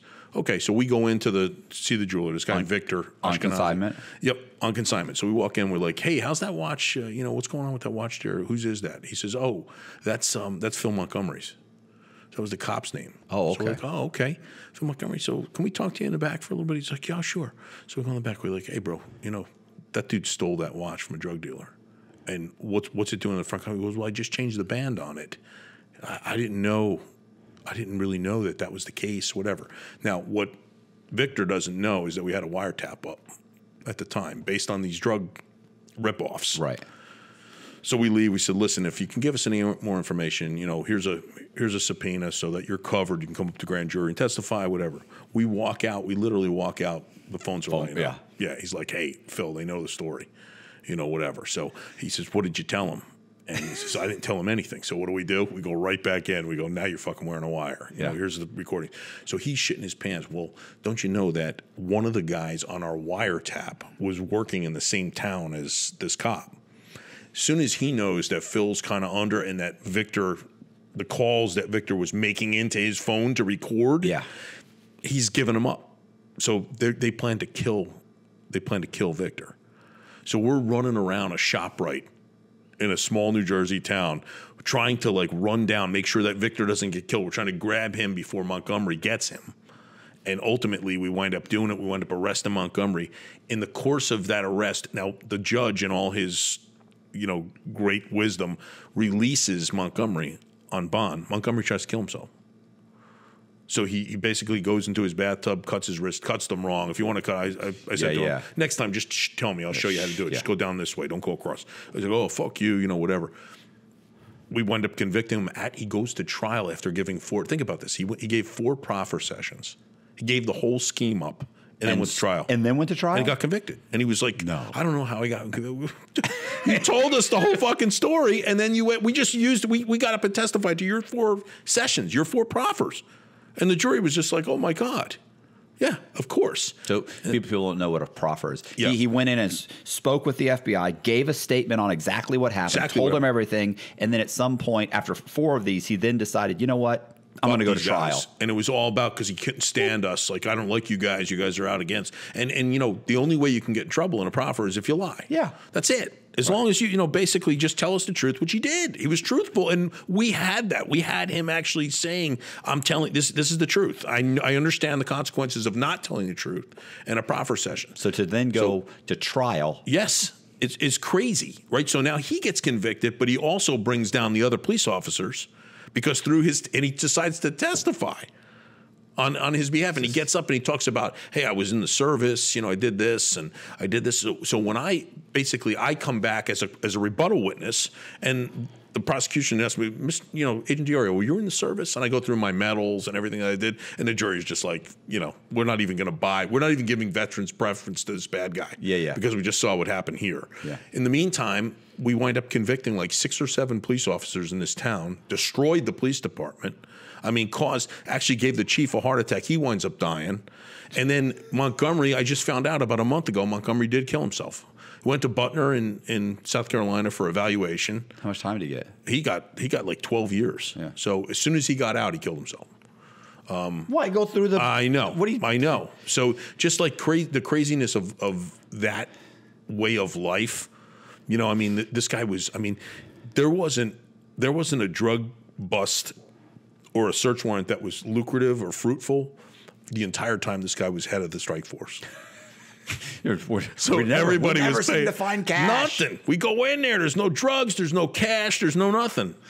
You know. So just crazy, crazy stuff when you think about the sinister mind of people who are carrying a badge and a gun. You know. So I have one for you. Okay, this is good. In Atlanta, there was a task force, a drug task force, like whatever it was. 8 or 10 guys. I don't know how many they have on, 6, whatever. And this was like a notorious task force. And they had no-knock warrants, right? So they're going to go bust a house. They don't have to knock and say, we're here to serve a search warrant. And no time frame on it. So you can go before 6 a.m., you know. Right, middle of the night. You can go to middle of the night. You probably heard this story. So they also had what they called like certified confidential informants. So these are guys that he said we let them sell drugs in the neighborhood. Like they can sell drugs. He is in periodically and that builds their credibility, and then we'll send them in somewhere, or they'll give us information periodically. So one day they pull over a car. They find whatever, half a key or something, and they grab the guy and they shake him up. Where'd you get this? Where'd you get this? And the guy says, "Look, I got it from my dealer," and he gives them an address. He goes, so we take that and his money. And we say, you tell us, we'll let you go. He said, he gives us the address. We let him go. He said, we can't use that guy.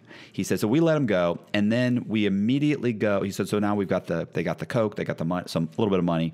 They go to one of their certified confidential informants, and based on this confidential informant's affidavit, they get a no-knock warrant. So that's how good these guys are. They've given us multiple busts. Yep. They're certified. Everything they're saying is true. They just have to they write up an affidavit. They say, this is what you're going to say. You're going to say you've bought drugs from this house several times. This is the dealer, blah, blah, blah, blah. And they say, okay, great. So he signs off on it. They go to a judge. They get a no-knock warrant. They go to the front door. And he goes, it's got one of those metal. It's in a shitty neighborhood, obviously. It's got one of the metal door things. He's like, we go up and he says, so we pry it off, and then bam, bam, bam, we kick open the door. He said, we do scream, police, whatever. He said, and as soon as we get the door open, he said, the problem is it took like 30 seconds to pry the thing open and kick it open. He said, so I go in first with my gun. He said, as soon as I get in there, he said, there's this long hallway.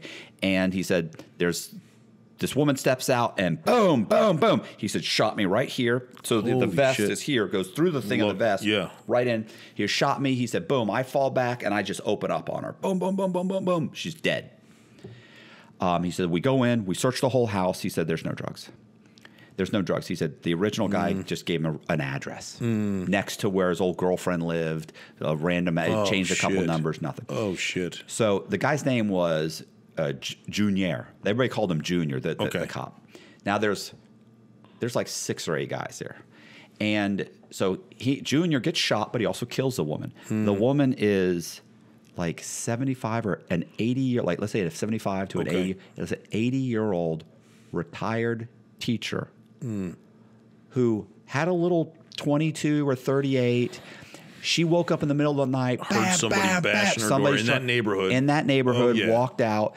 These guys plant drugs just to cover the murder. Just to cover. Yep. They plant drugs. And, hoping somebody else lives there, hoping it'll. So they plant drugs, and Junior goes to the hospital. And very quickly, by the way, it's unraveling.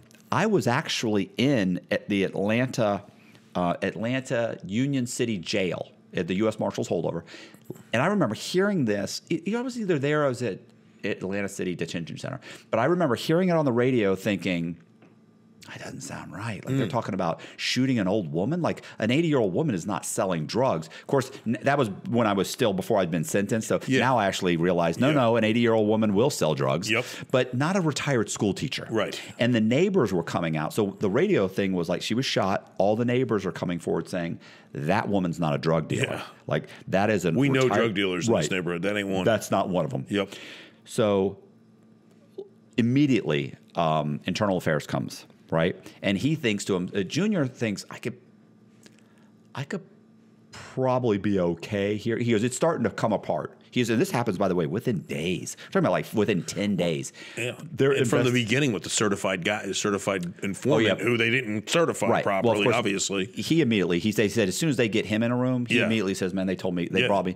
Periodically they do, they always tell me, if you don't sign this, you're going to fucking prison. You're going this. We're going to prosecute for everything we got. He's like, I'm, you understand? He's like, I'm a slave. Like, I'll do whatever these guys have to say. So he buckles immediately. And then what happens is internal affairs ends up, basically the feds come in. Okay. And because now we're talking, this happened so quickly. I remember talking. No time at all. Right. So DEA is brought in or Bureau? No, Bureau. Okay. FBI comes in. So the FBI comes in, and so he gets out like 2 days out. He's in the hospital like overnight practically, maybe 2 days. He gets out, goes home, and says, I've been around a while. He goes, I know. He said, look, I loved the guys on my squad. He said, but we all know what just happened. He said, and they're all going to flip. He said, they're going to flip on me because they know if we go to trial and anybody else flips, they're all going to end up going to prison for 20 years. Yep. He goes, so I realize I'm the one that shot her. I'm like the team leader. I'm the team this. I'm the one in the most jeopardy. I killed this woman. He said, I'm the one that, he never said I killed. He always said I shot. You know, I'm the one that shot her. He goes, so I know where it's a problem. He said, so I immediately grab my lawyer. I go to the FBI. He works out a deal with the prosecutors. I will cooperate against all these other guys, tell you all the stuff we did. I get to retire. He keeps all of his money. What the fuck? He gives up everybody. Everybody else got about 10 years. And lost their job, lost their pension, lost everything. And he kept his pension, this motherfucker. I'm pretty sure. I mean, he didn't get to retire because he hadn't been there long enough. Right. But he keeps the pension when he does retire.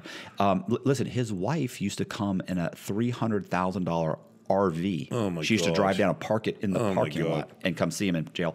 So here's what he was, and he was upset about this. I think Colby might have heard this story before. He was upset about this. When I'm talking to him, he was pissed off because he's like, he was sentenced in the state for the murder, right? It wasn't murder though. They got him for what do you call it? Like a manslaughter. Yeah. So he was upset because he got like 5 years, but 5 years plus good time plus this. But he's like, I would have been out in like 3 years, 3 years in the state. They run them at the same time.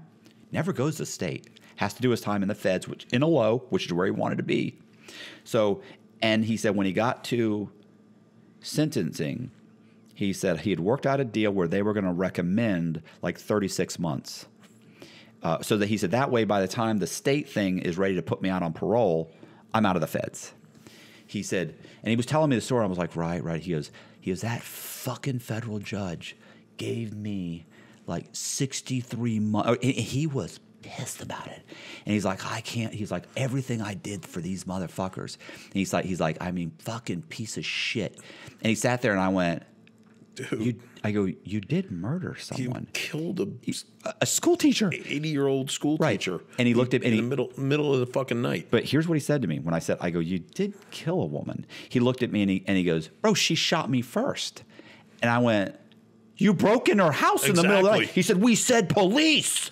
And I was just like I was like, like nobody else would say police if they're breaking in the house in that neighborhood. Everybody, street code says you don't. Yeah. So it's like, I mean, talk about fucking delusional. And listen, something was wrong with this guy, by the way. When initially the photos of him, this is what you tell me. Initially, the photos that we've seen of him in the newspaper, he was about 5'9", and he was probably 210, 220. He was about $140 in prison. No. His teeth were starting to rot. Here's the thing, and I didn't even know this because I was it took about 6 months to a year before somebody said, oh, he's fucked up. And I was like, why is he fucked up? He would go eat, come back to the unit, and go in the bathroom and throw up. And I was like, what? And they were like, oh, watch. We would sit there and we would be making food. Like they had bag lunches one time because the kitchen was closed. They give us bag lunches. They go, watch Junior. As soon as he eats, he's going to the bathroom. We sat there. He's eating a sandwich. As soon as he was done, he was like, he walks in the bathroom and I walk in behind him and I hear him Very quiet throwing up. Yeah. But in there, and now I'm paying attention, and I start realizing he's puking. Every time he eats, he pukes. And he used to say, and I go, bro, you've lost a lot of weight. Yeah. And he was like, well, you know, the prison food, they don't feed us good here. It's like, wait a minute, it's a bologna sandwich, bro. Yeah. You're fine. Yeah. It's not making you throw up. Yeah. I always felt like maybe, and this seems maybe very simplistic, but, you know, like maybe his conscience or he's something. punishing himself for doing that, for killing that Yeah, woman. it doesn't realize, because in person, he'd say fucked up shit. Yeah, of course. Yeah. But it's like deep down, like you gotta. You killed her in the middle of the night knowing that you did that. I mean, I at least hope. No due diligence. Like I think he'd probably stop throwing up. Maybe he'd be okay if he just admit to it. What I did was fucked up. But he did. He wouldn't. He couldn't do it. Yeah, he couldn't admit that. That's crazy. And it's funny too because you could see his teeth, like especially in the vac, you could see his teeth where they were kind of like that acid. You can't do that every day. No, definitely not. I mean, you're forcing yourself to do it. It screws up your body, your organs. He was like a skeleton. He was so skinny. Man, I wonder. So he just. Basically, I feel for that woman. Think about that. She's a retired teacher. She's got to live in the house like that. She's got to live with a steel plate and everything else that comes with that to make sure she doesn't get bashed in, you know, every night. She must have been terrified. She probably had a little bit of pension money so that anybody was fucking looking to scam her, take it. You know what I mean? Like go in there and rob her, you know? Yeah, that's... So she had to put that, oh my God. And then this dude kills her. And then they were trying to say she was a drug dealer. Well, like they tried that for several days. Neighborhood's like, no, that ain't happening. No, There's a lot of people that are like that, but she ain't one of them. Yeah. That's terrible shit. Yeah. Yeah, I mean, so much of that stuff. We had another case that is, I'm thinking about it now. We had a case in Seaside Heights after Sandy, Superstorm Sandy, in 2012, right? So we get this portion of New Jersey, the famous picture with the roller coaster in the ocean. Yeah. From Sandy, that's Seaside Heights. Right. And there had always been talk about the chief there being a little bit like, you know, a little too friendly with the business developers and making a ton of money, had some businesses on the side. I have nothing against the guy, but he's definitely a little questionable at best. Right. So we get Sandy hits. We get a call from the 7-Eleven. There was a couple that owned 2 7-Eleven franchises in Seaside Heights.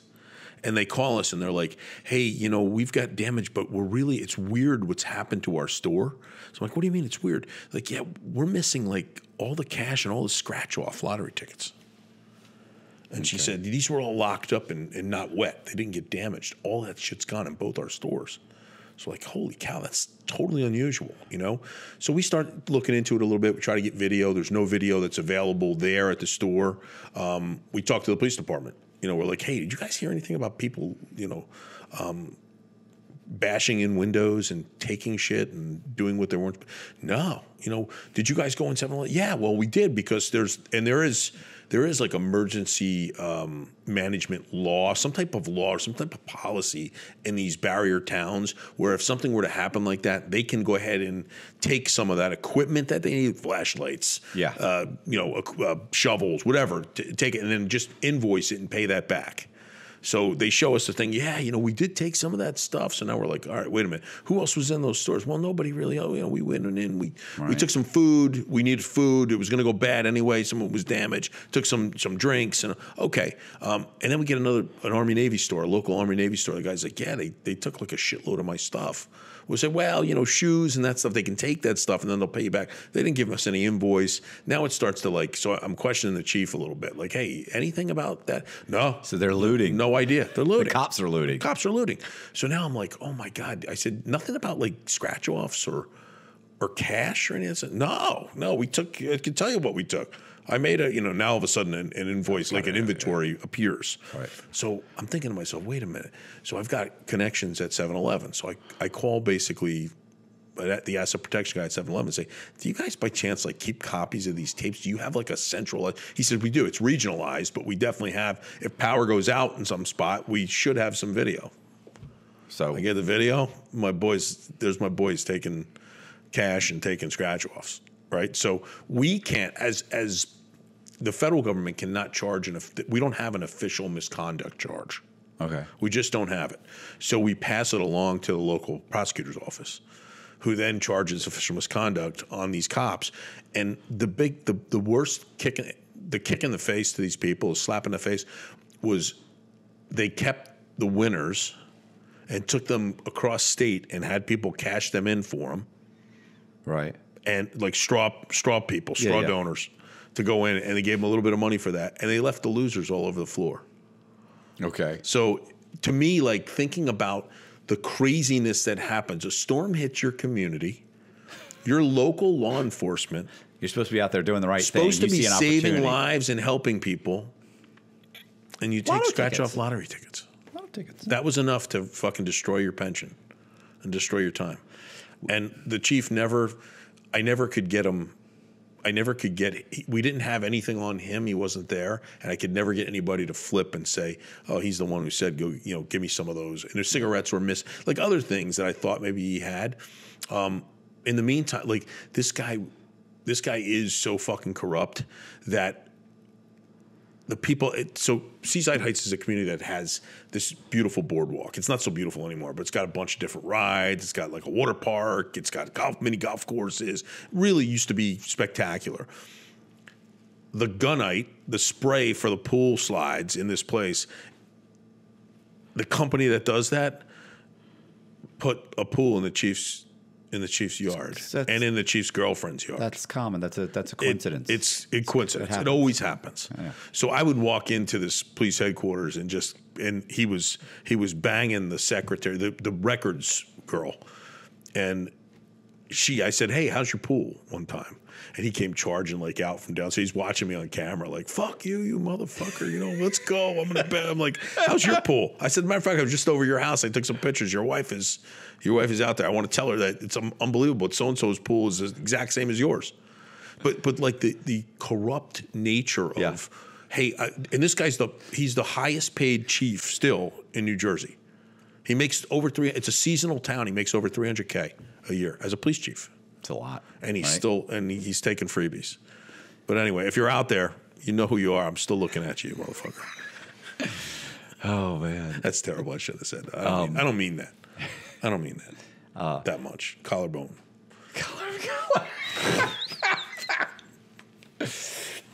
Oh, people. People, man. What happens is you get away with something. You become emboldened by it. Yeah. Especially if you're in a position of authority. Yeah. You start to think you're above the law. Yeah. And what is it? What is the common denominator for people put in power that immediately try to abuse it? I think. Why does that happen? I don't know what makes up those people, but I think that there's a lot of people that just they get in the position and they're fine. Yeah. You know what I'm saying? Yeah. But then there's a lot of people that just they think, hey, I've arrived, I've made it, and now I'm just going to take advantage of this situation. And it's like, oh wow, like to lower level, like the levels of craziness. Yeah. Like it goes from I look at all levels of it. I look at that what we just talked about, plus the cop in Atlanta. Yeah. And then you look at like even what bothers me, and I know it shouldn't bother me in any way, but if I go into a Dunkin' Donuts or I go into a coffee place and there's uniformed officers and they're not paying for their way. Like we at Jersey Mike's, we have a discount. Like if a cop comes in uniform, it's half price. Right. I don't care what. I'm going to do that and franchise, the corporation, whatever. But to take it or to expect something for free, that's where it starts to me. Yeah. And I can remember as a young agent, I walked into our hometown Dunkin' Donuts, and there was a New Jersey State Trooper, and he had ordered probably $40 or $50 worth of stuff and just walked out. Like, he's like, yeah. So I said something to him, dude, you're going to pay for that? He just told me to mind my fucking business.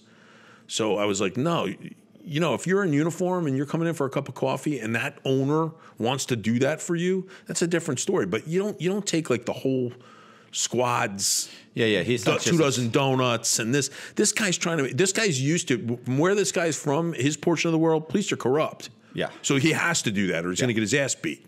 We don't do that here. So he started like really jumping my shit, and I said, hey, when you went through the State Police Academy, who was your instructor in ethics and morals? And he said, and he mentioned my ex-brother-in-law. I'm like, he's gonna love to hear this story. And he's like, oh, please. And then his tune changed. Let me pay. I'm like, I think it's too late. I said, I already paid, just so you know, for you. And I don't have a lot of money either because I'm a brand new FBI agent. But you really don't do that. Like, don't put that guy in a spot. But I think it starts there, and then you're right. I think when I've arrived, I can do more. I can, be this. I can get this for free. Not everybody's like that, and I know that. Most guys are not like that. Yeah, not like that. But the ones that are, I think, are the ones that develop into a different mindset to do stupid stuff. I haven't been caught. I've got a badge and a gun. I can cover my ass. Boom. Well, you ever watch the TikToks and shorts and stuff where they show the officers, let me see your ID. I'm just sitting here. Like, for what? Yeah. Suspicious activity. Yeah. I'm sitting on the side of the road eating my sandwich. It's my break. Like, yep. And then are you going to go down that way? Okay, I'm calling back up. Okay, you know what? And it's like, and escalate it. Doing anything. Just like, talk to a person. Right. And it just, of course, I always hate the auditors that, what do they call them? First Amendment auditors. The First Amendment auditors that it's like there's some of them that I like. Some of them I like, but some of them like stop. You're calling this guy names. I know. You're being an asshole. Like I know. Even now, I want you to give him your papers. Yep. Like, exactly. Matter of fact, I interviewed a guy. And he tells this whole story. He ends up getting himself arrested, goes to trial, loses at trial. Like and it genuinely, like, they just don't listen to anything he's saying. And, and it's like, and at the end, he says, he said to me, what did he say? He said, you think I did the right thing, right? And I went, no. He's like, absolutely not. What? And I said, no. I said, listen. I said, first of all, I've been through the system. Yep. I think I said something else first, and then I came to, and what it really boils down to is I said, I've been through the system. You're not going to win. I'm just going to give you my ID. I don't feel like I have to. I'm going to because I want to move on. I don't want to die on. This is not the hill I want to die on. Exactly. I'm going to give you my ID. Take a look at my ID. Let me go. I said that's what it is. Because I've seen the system go so badly. Yep. And even you can sit there the whole time and say that I didn't do anything. I've got the law on my side. I've got this, and it doesn't really matter. It doesn't matter, right? So it doesn't matter. You're going to fight that fight another day, and it's not going to work for you. And when what's really upset me about that was that the big thing was he was just going into public records. So you're going into the courthouse, and they want to see his ID, and he's like, no, I don't have to. And so then the guy's like, no, you're going to show. He's like, no, I'm not. And he walks straight in to get his mother's death certificate. Now, here's the thing. I said, when you get your mother's death certificate, you knew you had to show them your ID. Yeah. Well, yeah. He goes, I'll show them, but not this guy. And I went, like, bro, like 3 minutes later, you were willing to show your throwing ID. Just show your ID. You're not proving anything. And I said, you look like an ass. Well, I said, you know what you could have done? You could have showed them your ID. Said, I don't have to, but here, no problem. Okay, fine. They take it down.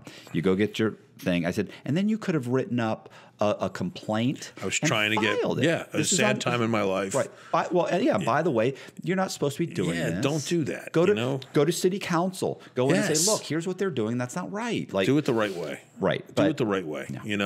And I just think across the board, you're never going to win. You never win in that battle. Right.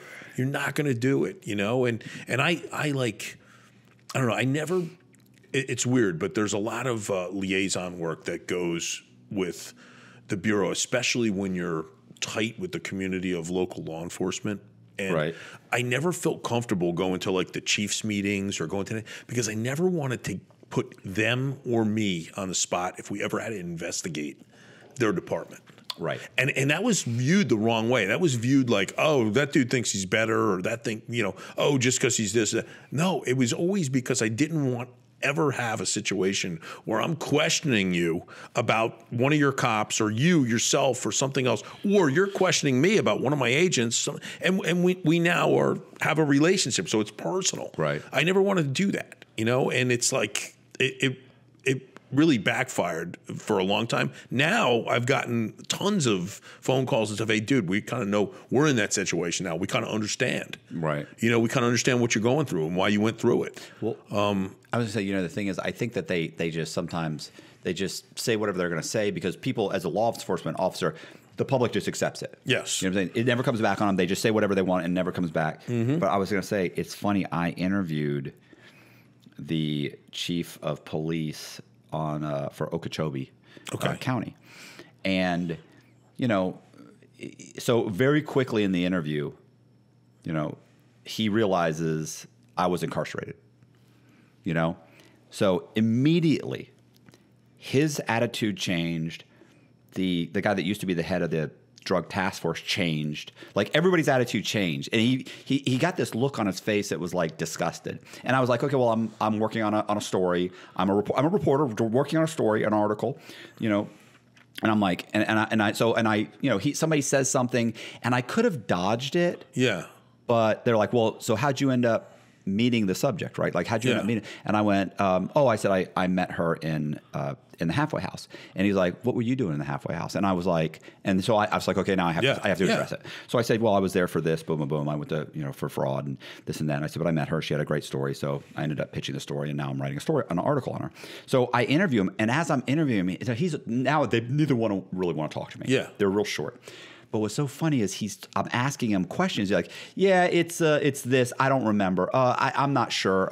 And he says, yeah. He's like, listen, we don't have all those records. It's an old case. It's not an old case, but he's like, it's an old case. He goes, and we don't have those records here, and we don't have an opportunity to look over those records. He goes, and we don't keep records like that here at the station. He said they're archived, or I don't even know if they exist anymore. So he said, we don't have those, so I can't give you those specifics. And he said, so I don't know about that. I said, no. I said, I know who the informants are. Here's who they are. I said, I've already ordered the Freedom of Public Records. And I said, I've already got the records, because the records department, by the way, was two rooms right over, there. and I got it from your department. Yeah, and you do have the records. Yeah, and like everything he said. So as I said, I've already got the records from the Freedom of Information Act. I said, Mr. So and so has already given me the records, so I already know who they are. It's this person, this person. I'm just wondering if, and you could see the look on his face was that he just got caught in a blatant lie. Oh, hell yeah! And at that point, he's like, why don't you go ahead and wrap up these questions so we can get going and get this done, so you can do your little article. And I thought, little article, yeah,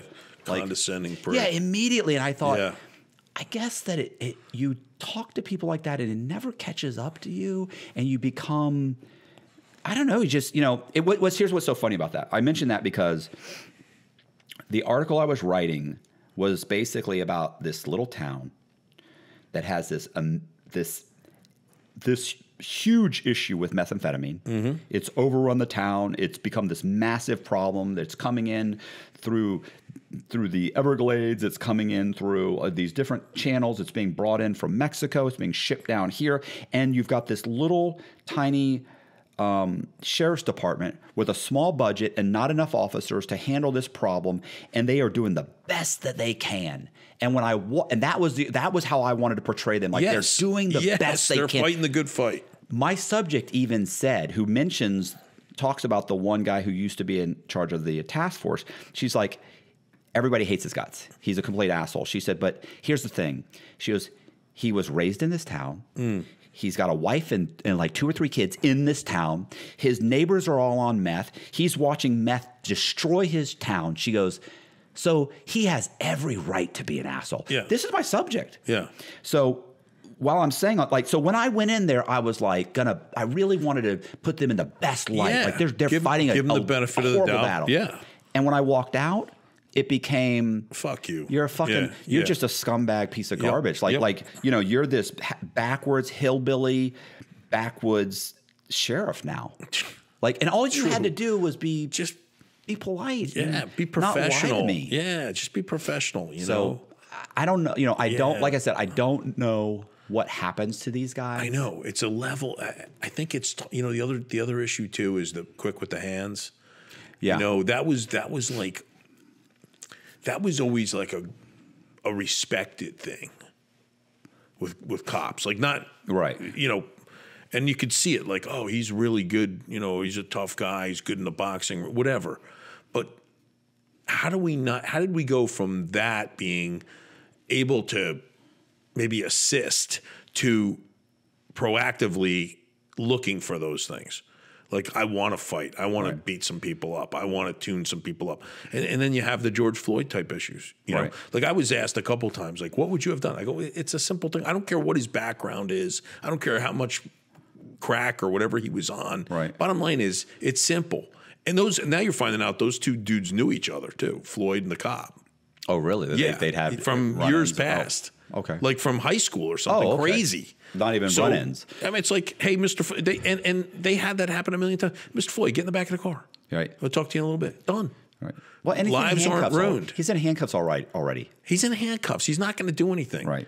And if he does, okay, you just put him in the car. What is he still doing on the road? Pick him up and put him in the car. You got him in handcuffs.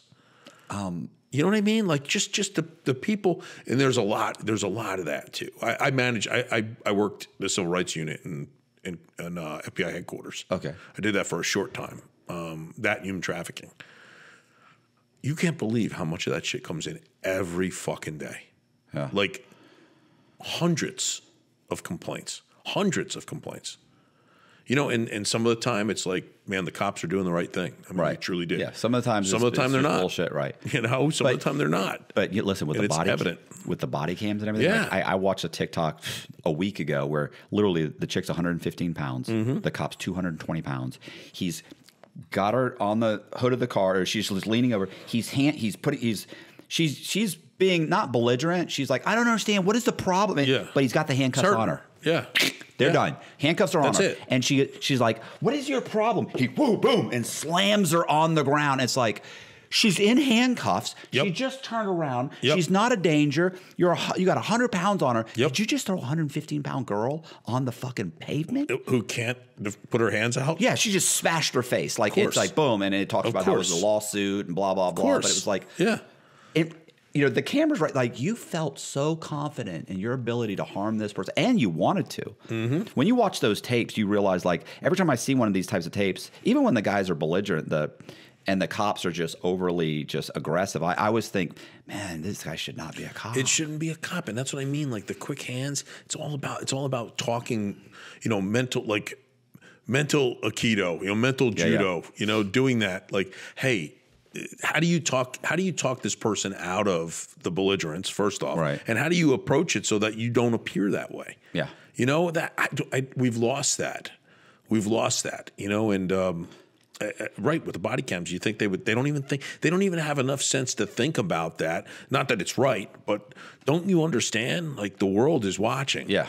So if you are crazy and you think you want to do that stuff, well, you're definitely going to be answering questions. Yeah. In the past, it wasn't like that. Before body cams, it wasn't that long ago. No, so you're my word against yours. That's it. I'm a police officer. I'm a That's decorated it. And police I'm going officer. to win. Yeah, I'm going to win every single time. I don't know. Well, I don't know what the answer is. But I do think it starts in training. I do think it starts with these police academies and state police academies and Quantico to be able to teach people how to talk, how to be more human. Right. How to use those skills. I think that's much more, to me, it's much more civil. It's much more non-divisive. Right. Which has continued to divide the country in every way, that being one of them. Law enforcement against those who aren't. I always love there's this TikToker, he's constantly saying to the cops, he's like, de-escalate, de-escalate. I think I've seen that guy, yeah. De-escalate. I like every time. Like, you're clearly bringing something on yourself, because every time you have an interaction. How about the dude who's like the bounty hunter, but he also does repos and different things? He's like he's a jack. No, he's not really jacked. He's like a thinner black dude. But he's tough as shit. His wife's Hispanic, and they just go around like, he's a repo guy. Yeah. Dude, it's the best. Yeah. Oh my God. He's like, I'm gonna throw some smoke on you now. And like, these guys are big, and he winds up tuning them. I want to see the real video, because all you see is like the black. Oh God, it just cracks me up. I don't know. It's just crazy, man. Crazy what's going on. It's just I don't understand. I do think though training and just humanity is the answer as we get closer. I mean, it's going to blow up. It's going to blow up. Yeah. We're almost at the stage where law enforcement is like they are in other countries. Just a little bit more corrupt and in it for the wrong reason. What's so funny is, like, when I got locked up, guys were like, the cops are the biggest gang out there, and the cops. And I used to always think, okay, whatever. But the more cases you hear, the more you read, the more you see, it's like, Jesus, like, so it's and here's what makes it even worse is, like, if there's a bad cop here, what really upsets me is, okay, that's a bad cop, we can get rid of him. The fact that all these other cops won't say anything. Yep. Like, oh, bro, like, that's the truth, man. This is the problem. Yep.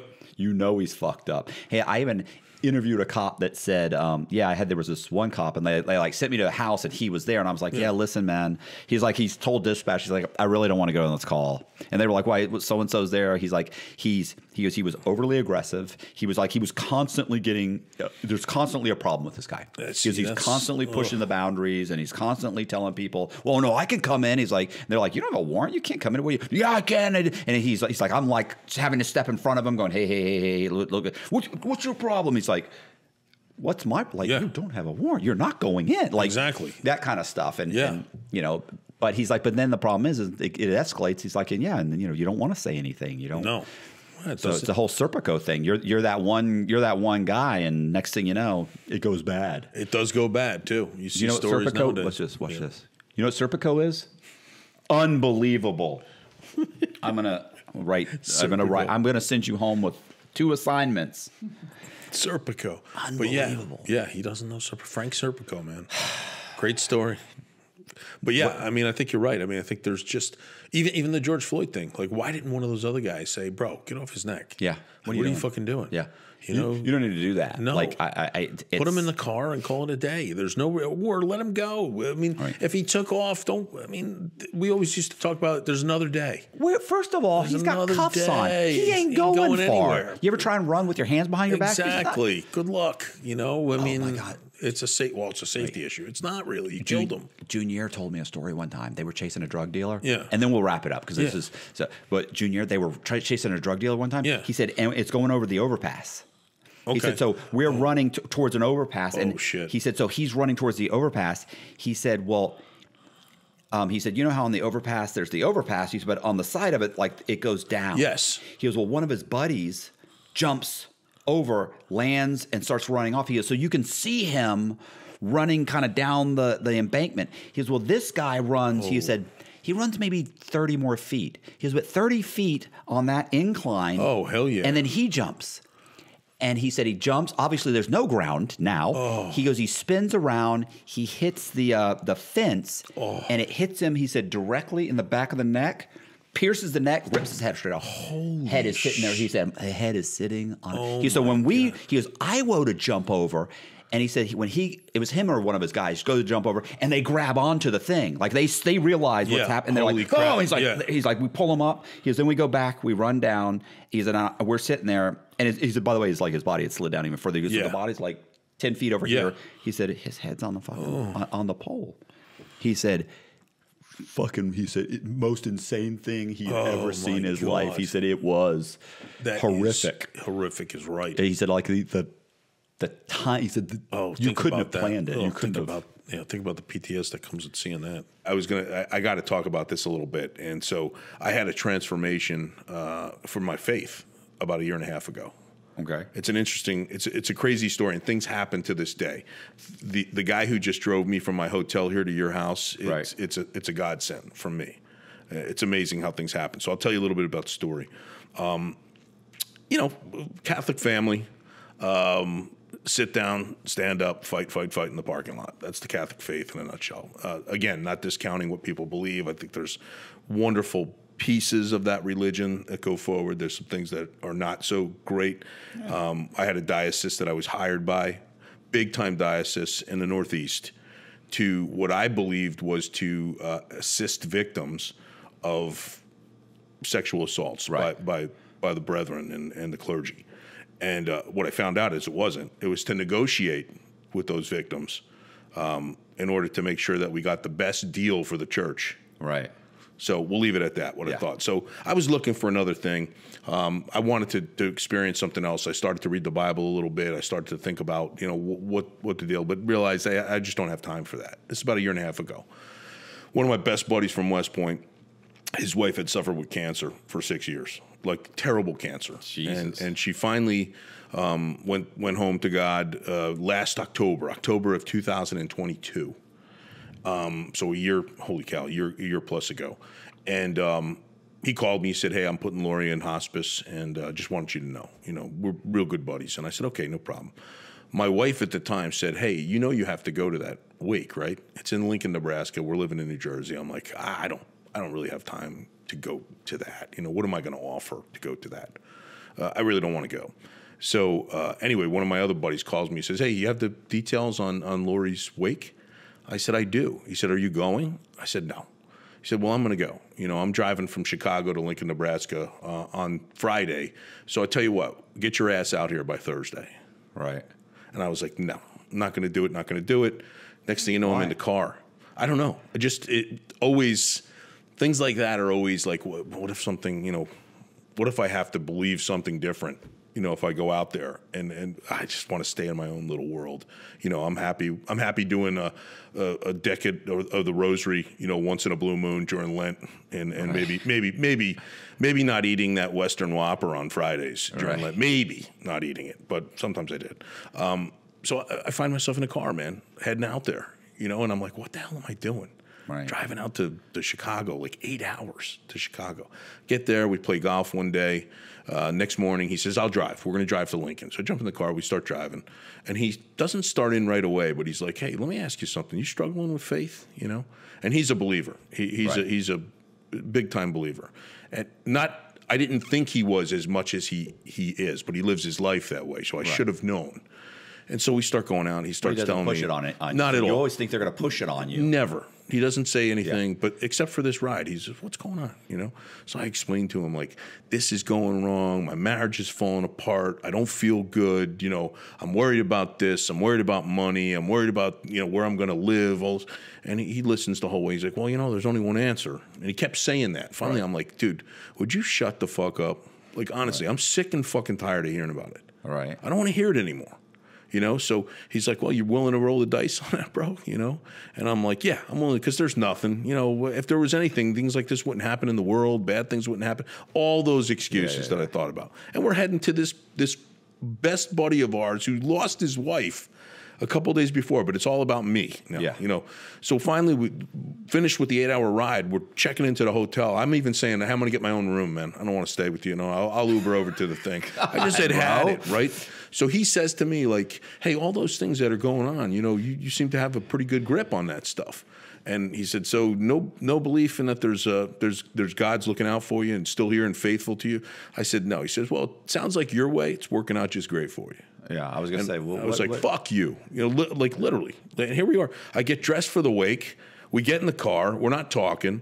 We pull in front of this, church, this Bible church in Lincoln, Nebraska, where my buddy, has been a worshiper and believer there for years with his wife, who just passed. We walk in. There's probably like 100 people in the vestibule waiting to go in to see and pay their respects. And the woman says, "Hey, can you just sign in here who you are?" Door pops open, right? There's no way that this dude could see anything. There's no way that he could say, and I'm thinking, why am I here? What the fuck? This is unbelievable. I'm pissed off at the world. He comes right over to me. He doesn't look at anybody else. He puts his arms around me. He says, "I knew you'd be here." And I was like, man, there's something to this shit. There's something to it. Right. Whole way back from Lincoln, the next day, we went to the celebration of life. The last thing this woman wrote in her prayer journal before she passed and went on to God was, before she went unconscious, this is the last thing she wrote was, "Thank you, God, for always being here." And I thought to myself, holy cow, that's what I want. I want that. I'm missing it. The whole way back, I couldn't get enough info. What do we do? How do we do this? Where should we be? What can I do next? And basically, here I am, transformed a year and a half later, to where everything that I've been through in the last year and a half, which has been a lot, with a divorce and with health issues, it just I know God has my back. So I'll tell you why today. I ordered an Uber to come over to your place. Right. The first guy cancels. Okay. Second guy picks me up, walks in. He says, "Hey, I got something for you." I didn't say anything to this guy. He hands me a daily bread book, which is gospel scripture readings. Okay, scriptures, right? And he says, "I just wanted you to have this. How you doing?" Starts talking to me. "You doing okay? I know you're looking like you're a little tired." Whatever. And I'm thinking to myself, "Who are you?" I said to him, "Who are you? You know me?" He goes, "No." He goes, I just had a feeling that I had to pick you up today." He drops me off. I mean, we spent 15 minutes together. Powerful. God has done that. He has given me his favor in my life as I move forward. Right. And I want to just radiate to that, like how important that is to me and how that has changed my life. So when I sit and I get the platform like this, which I'm so thankful that you agreed. I know we had back and forth to get this scheduled. Yeah. But I just want you to know how important this is to me and how valuable this is to my life and how valuable this is to be able to talk about this story. And hopefully there's 2 or 3 people or 10 people or one person out there that hears this and says, damn, I want to make a difference in my life. Right. And I just had to tell you that because I think it's an important part of my testimony. Going through the trials and the tribulations that I've had in the last year and a half, this is a good answer. God is a good answer. And all the things that we do in our life, they're all kind of washed. As long as we look and say, yeah, I believe that there's a higher power. And for me, it's Jesus Christ, and I can walk that walk with him. I don't know, there are people out there that will listen to this and say, this guy's full of shit, because we always have that. Yeah. There's people out there that say, hey, he saved my life today. And that's kind of what I want to do. So all glory to God. That's where I'm at. Well, I think it's a touchy subject, but I think that what is it? It doesn't hurt. You know what I'm saying? Listen, some of the most miserable people I know. Bozak, John Bozak, you met him? Yes. Miserable. Total atheist, doesn't believe, doesn't want to hear it, gets irritated. He is very unhappy. Mm-hmm. My wife, who's been through thick and thin, just been through. If you think about someone raised in a methamphetamine environment, right? Everybody's on meth. Everybody's in and out of prison. I mean, you think about every horrible thing that can happen to a 12-year-old girl has happened. So you think about that, and yet she's got a great attitude. But she also, is a huge believer in God. We go to, a church on Sunday, not every Sunday, most Sundays. And I started going, my mom, fucking rock, bro. Rock. And I mean, just went through shit. Yeah. I mean, just husband's an alcoholic, 4 fucking kids, just a horrific situation for her.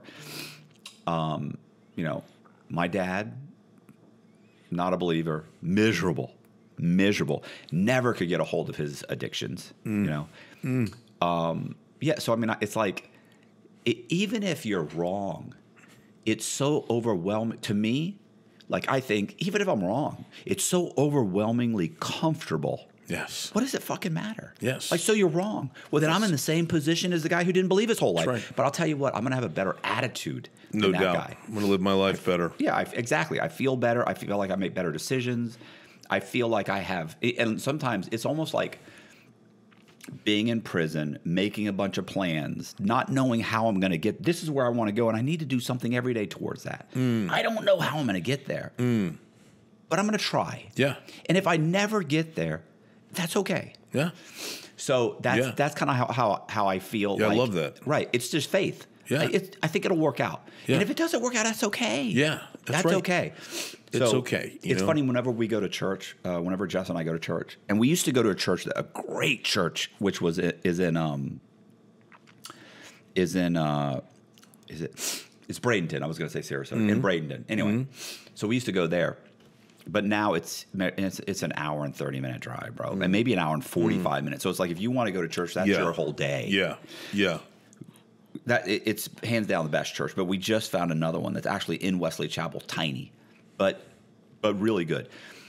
I never go there thinking about praying or worshiping God. I just go there to kind of just listen. I never leave there not feeling better about having gone. Does that make sense? Oh, that makes perfect sense. You walk out and I just feel better about it. I don't have to believe sense. in everything that this person is saying, but overall, I never really hear anything I don't agree with either. Does that make sense? It makes perfect sense. So, man, that's beautiful. Yeah, it is. And it's like for me, the church I go to is run by a former Michigan State wrestler. He's awesome. Right. He talks the talk and walks the walk, and there was something, and I go to men's group, which I think is helpful too. They talk about being in the Word, praying, and then having fellowship. right? So I think that's what you're talking about, is sitting there is fellowship. Right. Even if you're not participating, you are participating because you're part of their testimony, their trial, you know? And he said this one line that the head of my men's group say, I think about it all the time. Forgiven people forgive people. Something we don't do. Right.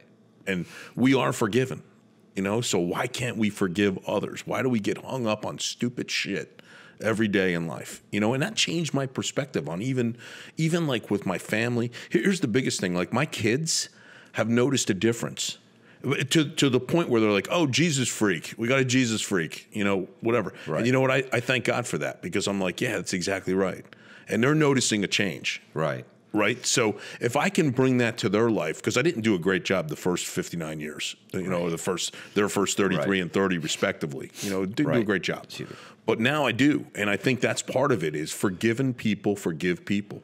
And the biggest person you could forgive is yourself. You know, is just say, yeah, I made a lot of stupid mistakes. I did a lot of stupid things. I live differently, and I'm willing to live this way. And I'm not willing to roll the dice that there isn't something that exists after. And it translates to the business world. It translates to this conversation. It translates to the guy picking me up, you know, the Uber guy picking me up. And the guy last night driving me to the airport said it was the same guy. It was another guy that talked about religion. He's like, yeah, I'm a believer. You know, I changed my life. I was a raging alcoholic on Wall Street. And now I'm good. Oh, look! And can you imagine how many? Like, it's funny how many of these guys go through these like rehabs and stuff, but the ones that have the best outcome are the faith-based ones. You know, always. Even if you're wrong, it you know, what does it matter? Like, there's no harm in it. No harm in it. So it's a better lived life for you. Yeah, for you yourself, and you bring more to other people by forgiving yourself. So I don't want to be a one-upper. Mm-hmm. Yeah. Okay.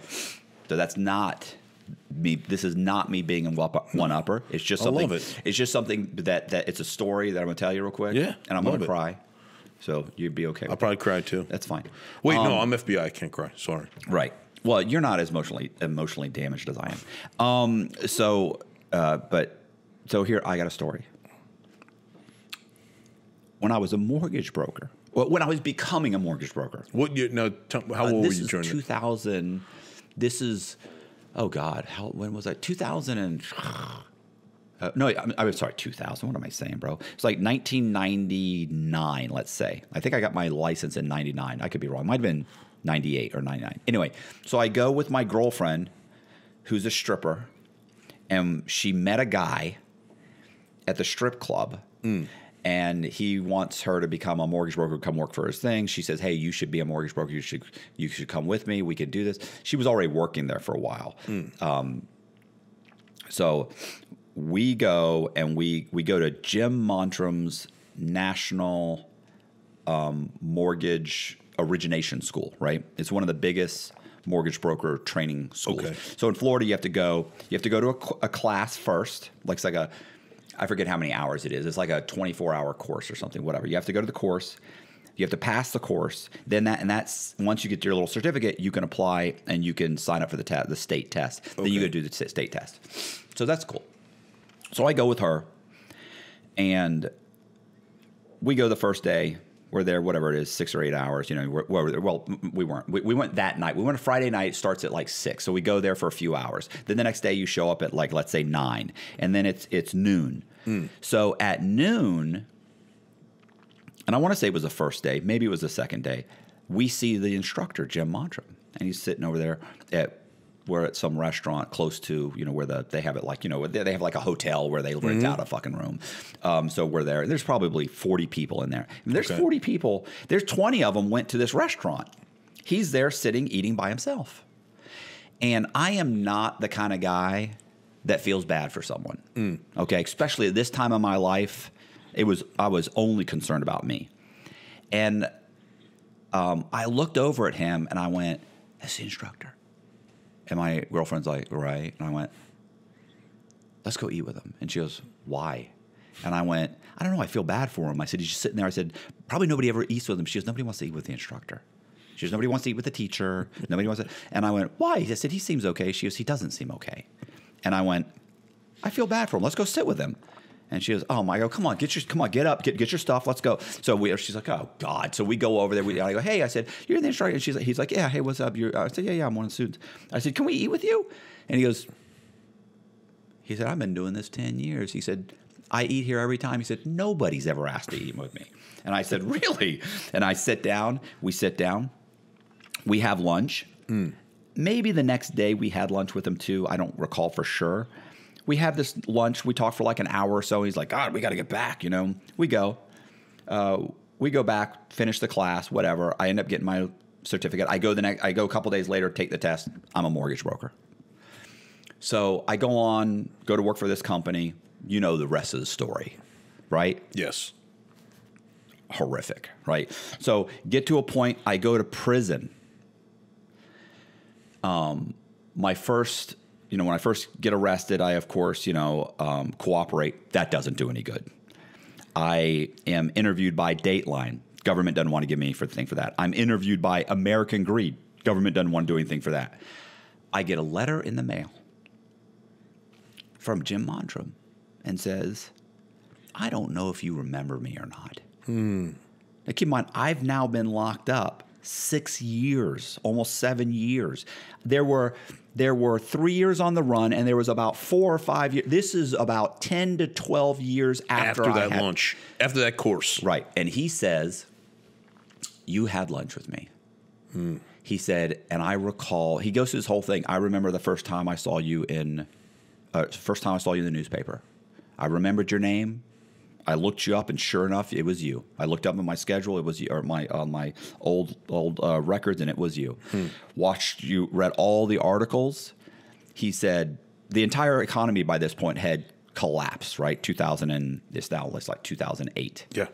And he said 2008, 2009, Dodd-Frank goes into law. They've got a year or two before all these national schools. Now, every mortgage broker in the country has to have continuing education. He said, we teach the continuing education courses. We write the courses.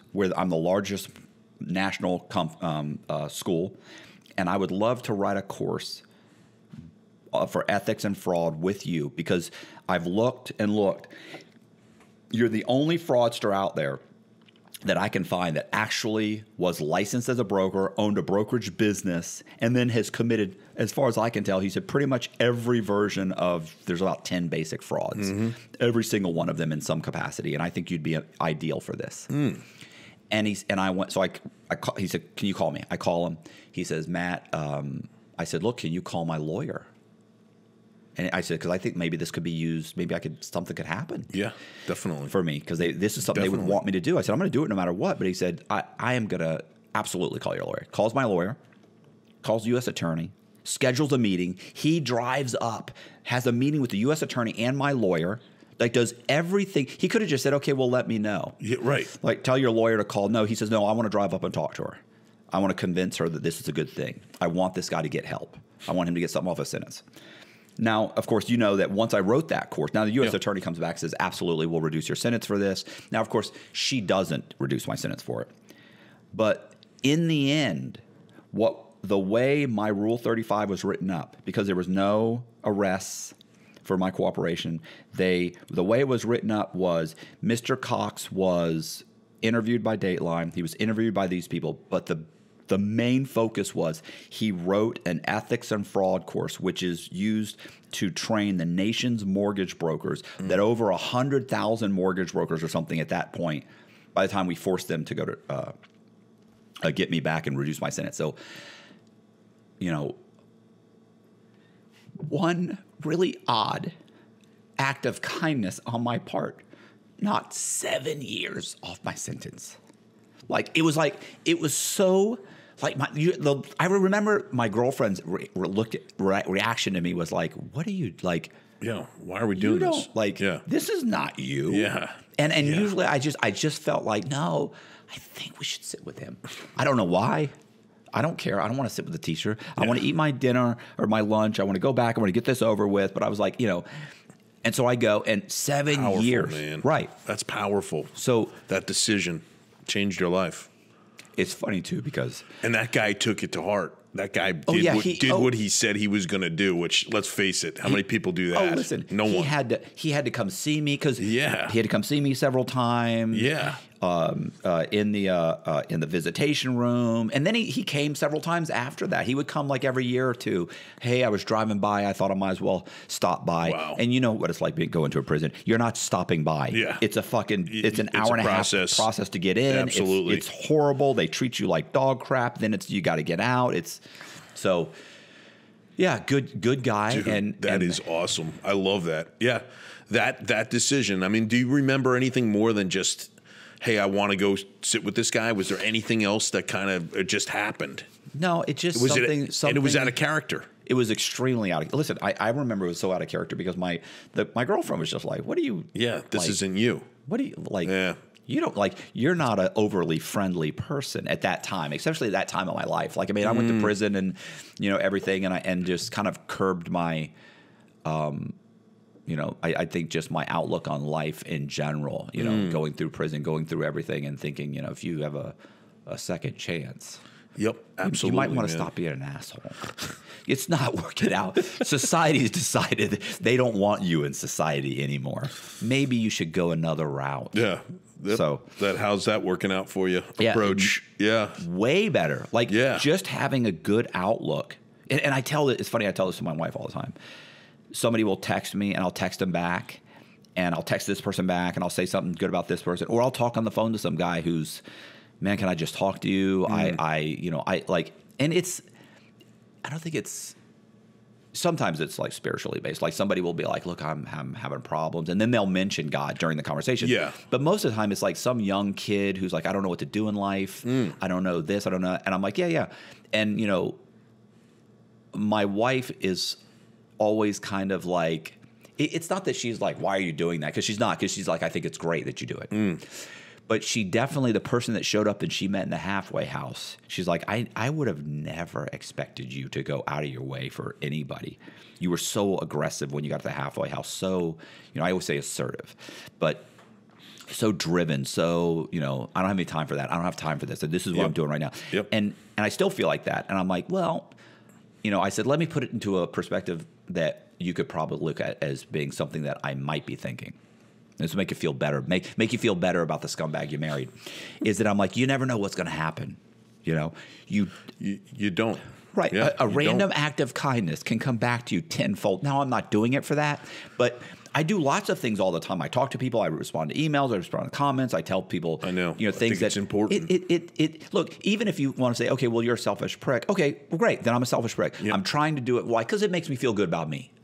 So hopefully it helps him, but maybe primarily it's just because it makes me feel good. And that's okay. And that's okay yourself. Because you don't know what's going to happen with that guy. I got guys that comment with me and talk about in the comments that will say they talked to me on the phone and there was no reason, or I helped them fix their credit for no reason, or they've got 750 credit scores. They're buying a house because they talked to me 3 years ago on the phone after seeing me on Concrete or whatever. Like, dude, it's like it takes me 3 fucking minutes. I know, and it feels good. And again, it's that forgiven people forgive people. That's what it is, man. It's big time on that side. It truly is. And, I think that this kind of stuff helps people. And I think that's why they're reaching out to you, because they do need help, and they're not sure exactly what part of their life they need help in. Well, it's funny because in the comments, for every guy that says something negative about, I don't want to hear about God, or I didn't fucking come for that, I want to hear talk to criminals, or I want to this or that. There's some guy that's going to leave a comment that's going to be like, yo, bro. Yep, this helped me. Listen, I'm the one. Right. I'm the one. There's going to be a bunch of those ones. I had a woman that wrote me an email, bro. I don't even know if I responded to this. I know when I read the email to my wife. Actually, I read it to Zach too. I read it to Zach. I couldn't even fucking read it without tearing up. Yeah, it's tough. And she was saying that in the last 6 weeks or 8 weeks, she had chemo like twice a week or something. And she goes, and she listens to my podcast, and she said, you have no idea how much you inspired me to get through. Damn. Right. And she was saying, if you could get through prison, I can get through this. Like, prison is nothing compared to chemo or cancer. Like, what are you talking about? But she was talking about what a good outlook I have and blah, blah, blah. And I was just like. And that's what, there it is. Like, I mean, that's it in a nutshell. That's delusional. Like, I would think, you've got cancer. Like, oh my God. But, the fact that she said, like, you got me through this. Like, yeah. That's nuts, bro. It's nuts, but it's great stuff. I mean, that's why we're doing this, I mean, that's just part of giving back. Oh, I remember. And you don't even think about it, like you said, like you're looking, how many people look at comments? Like I know you do, I know Julian does, I know Danny does, and they do, it makes a difference, especially for, people that are aspiring to do more, right, but just don't think they have a possibility of ever doing more. Yeah. And that's the beauty, like getting, and there's different ones that I look at and I'm like, I have to respond to this. I've had that happen already in a year. I've had that people saying, hey, I want to talk to you about like, life choices, right, career path, right, the FBI, the CIA, the Army. That's beautiful to be able to just do that and help. I was the same way. I never would I don't have time for anybody. Everybody's an asshole. This person's an idiot. This person did this. I mean, I don't have time for that. I'm Jim DiOrio. I'm a West Point graduate. I don't need to fucking talk to you. Right. That worked out great. Right. Truly. 2 divorces later and a pain in the ass, with my health. So, but we're getting there. Yeah. I was gonna say, I got a life of fucking decisions that have culminated in. Yeah, a kid that won't talk to me. I got fucking. It's funny. Like there's all kinds of things that it's just like I don't even know what I did to this person. This person hates my guts. I don't remember. I felt like I was always pretty cool to this person. It's yeah. Like, no, they have their own reasons, and you just happen to be that. I feel like I probably did something. Like, or they're just projecting their shit on you. Yeah, well, I was going to say, enough people likely. call you an asshole. You're probably an asshole. 40, 50 people like that guy's an asshole. You have to think like. Yeah, it might be. Yeah, it could be. Yeah. No, definitely, man. Tell me about now that Rule 35. I was thinking about that. We had talked a little bit about that previously. Do I have a snot coming out of my nose? Do I need to go? No, you look good. You look fine. Yeah. Sorry. I like it. All right. I like it. Yeah, tell me about 35. What is that again? It's post sentencing. Yes. Cooperation credit. Yes. Okay. Exactly. Okay. Yeah. Yeah. That's I was thinking about a couple of cases I had that started based on that post-sentencing cooperation, going forward. It's funny. I got this guy who's like a YouTuber, TikToker guy who's going to come on in like a month from now. And he was asking me, he's like, bro, and he's all like jacked up and he's all tatted up and done a bunch of state prison time. And he's like, bro, I want to talk to you about that. And I'm like, okay, do you mind talking about it? I said, no. And he said, because I'm super curious about that. Like, how does that work? About the 35. Yeah, he's like, and you're the only person I know that's like totally open and would answer my questions because I'm really curious. I was like, yeah, bro, I got no problem with it. He said, I think I even said, look, and if you're not okay with it, I said, you can tell me that too. I said, I'm ready to dig in and argue about it. And he's like, nah, I said, I've never really faced that kind of time, so I don't really judge. He's like, but I never did anything like that. I think he said, but honestly, he said, I was going to a place where guys stab each other over stuff like that. He said, that's not it at all. I'm just really curious, like, how does it even work? Yeah. Well, first you have to have something to offer. So you got to have some good info, and like you did have great info, and look how long it fucking took you to get somebody to listen, God, what about those fucking choices? Like, if I'd stayed in Tampa, I'd have probably gotten 4 or 5 years. If I just stayed the first time, like, no, fuck you, God, fuck you, coppers. I'm going to go on the run. You'll never catch me 3 years later. And then I'm like, okay, well, now I want to cooperate. Nope, now we're having in the middle of a meltdown. And your cooperation is nothing compared to this banker that we're investigating that lost $800 million, or this guy made last $500 million. It's like, why are we going after your pittance? Right. So it's like, oh my God, like my fallback plan doesn't work. Now what? So, like I said, thank God I sat down. By the way, the other thing? Jim Montram also at my Rule 35 came and testified at my... Spoke on your behalf? Absolutely. That's pretty cool, too. Yeah, and he didn't have to. No. Oh, God, he was so funny. I remember my lawyer. Sorry, this is my lawyer. I was like, listen, do me a favor. Do not wing this. I said, talk to this guy beforehand, get him. I said, explain the questions. And this is all when I first met her. Okay. Like it was like 4 months later before I'm actually in the courtroom. And I said, I'm asking you, don't wing it. She goes, no, I don't wing it. I'm very prepared. I that. I said, okay, I get it, because you put these guys on the stand. Like, I want you to know what to say. I want to really go. She said, be thorough. Like, I can write out the questions for you, and if help you, I'd like to see what you want to ask. She's like, absolutely. Just beforehand, I said, have you ever written out any questions? And she goes, I'm still working on mine. Why don't you send me yours? So I send her questions. Yeah. And she comes back, and so the next day when I'm there. Because I kept saying, "Are you coming to see me?" Wait, she was still working on hers the day before? No. Yeah, no. Okay. Like a week before, I'm at the. So she hadn't done shit. She hadn't done anything. Yeah. So by the time I actually go to the courthouse now, and I'm like, "What? Do you have anything laid out, planned out?"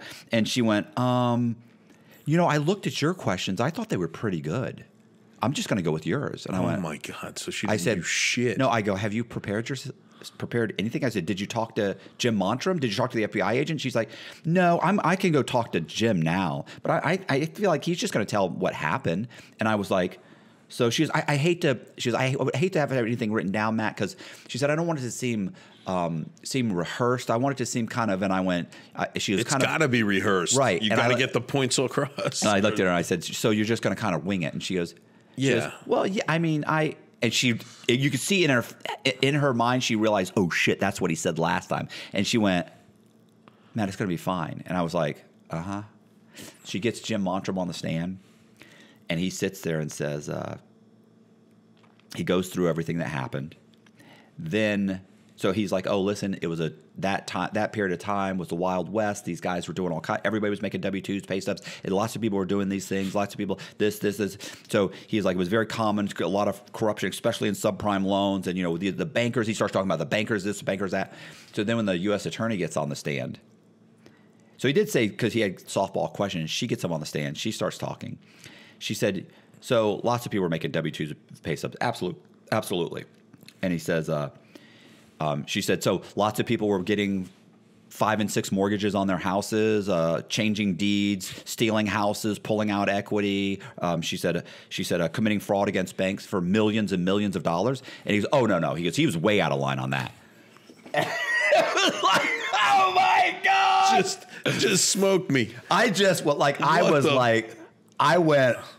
looked at her and I go, this is why you don't wing it. Exactly. And she was like, and she sat there and I said, you going to say anything? She goes, no, it'll be fine. And it's not, the guy that's testifying for you just said, yeah, that's way out of line. Oh my God. What the fuck? I mean, he didn't mean anything by it. But he didn't, if she had said, look, she may say something. And he would have gotten that response, or she would have gotten the response in the rehearsed portion a little bit. Yeah, it would have been fine. No, how funny. You know what I was thinking when you said that about the W-2s and all the forms? So we had a public corruption case that a little side portion of the public corruption case was this dude. He was a local bank manager. Right. And he was a beaten down man. Like, he just wanted a little bit of fun in his life. Right. So part of this corruption case was this business owner, a builder by trade. I won't even say trade.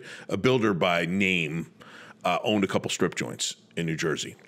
And part of this banker's kind of help and assistance was, hey, anytime we need a loan for the girls to get breast jobs or anything else, you will be the guy we go to. And they don't have any income on the books. They don't have any collateral. They don't have any job history. Can you make it work? He said, sure, I'll make up the shit, no problem. So he became, after that, Wayne the boob banker, right, to them, So when we actually went and approached him, and he had done, what was he getting, like a hand job here, a blow job there, whatever it was, right? At the end, and a couple $100 shoved in his sport coat, one Friday night when he was boozing it up and spending it there anyway.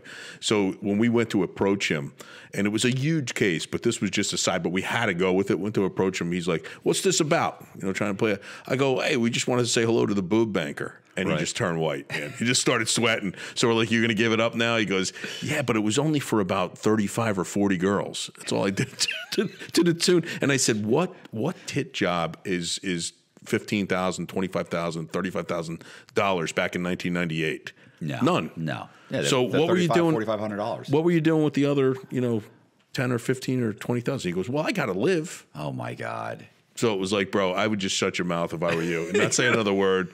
And you're being charged now with this bank fraud. So it was unbelievable. But I was thinking about, and he had every file was papered perfectly, same W-2 format, the same kind of rent agreements and leases and all the shit that they needed to qualify for the job. Yeah, and nobody ever made a payment. And the bank had actually wound up. With Shrewsbury State Bank in New Jersey, it actually wound up closing that branch based on the fact that he was doing it all over the state and no one knew about it. So we just opened up the door to that happening. But it was phenomenal. The case was amazing. It was a guy named Anthony Spolero who's since passed. But I think one of the funniest stories about Spolero, so Spolero was paying off politicians basically to get approvals for housing developments all over New Jersey. And some of the towns that he worked in are now so absolutely saturated with homes and the tax base is nothing. And so the towns are like basically falling apart, Right. And so now you have traffic, infrastructure's not prepared for it, the schools are overrun, all based on this guy, doing it. But some of the funniest things, I think, during his sentencing kind of hearing, which, as you know, sentencing hearings maybe 15 minutes, maybe 20 minutes at most because everything's worked out.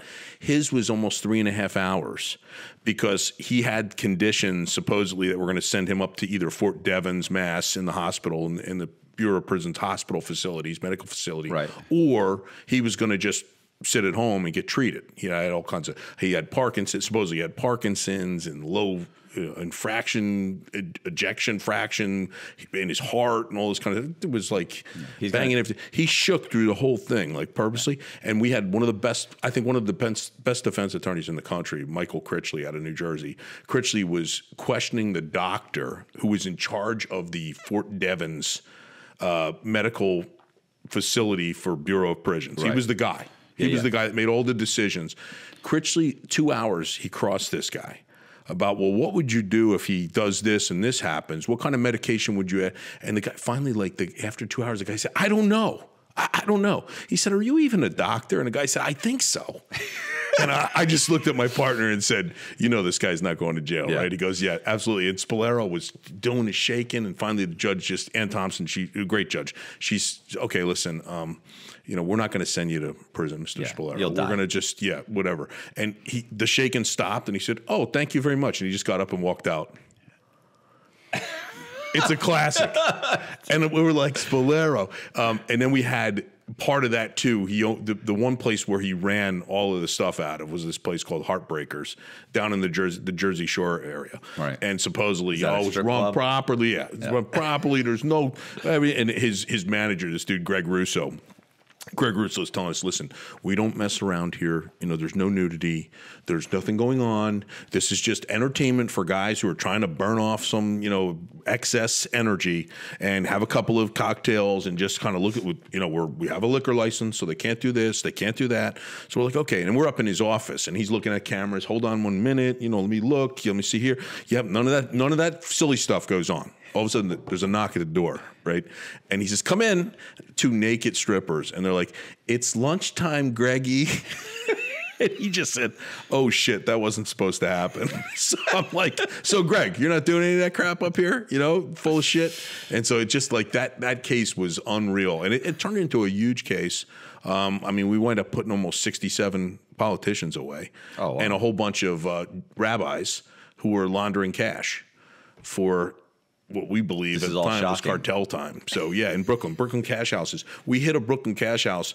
It was like $7.5 million, and the guy who was doing it, the rabbi who was there in charge of it, said, "You should have hit me yesterday. I had like $28 million." We're like, "You're not really supposed to say that."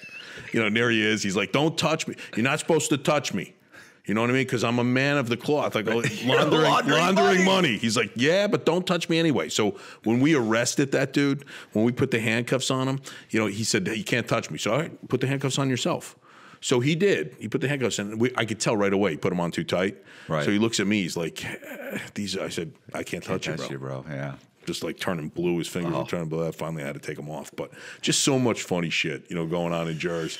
Getting a little, I was thinking about just a bunch of cases when you were talking, just some good stuff. Bob Torricelli, the senator from New Jersey. Right.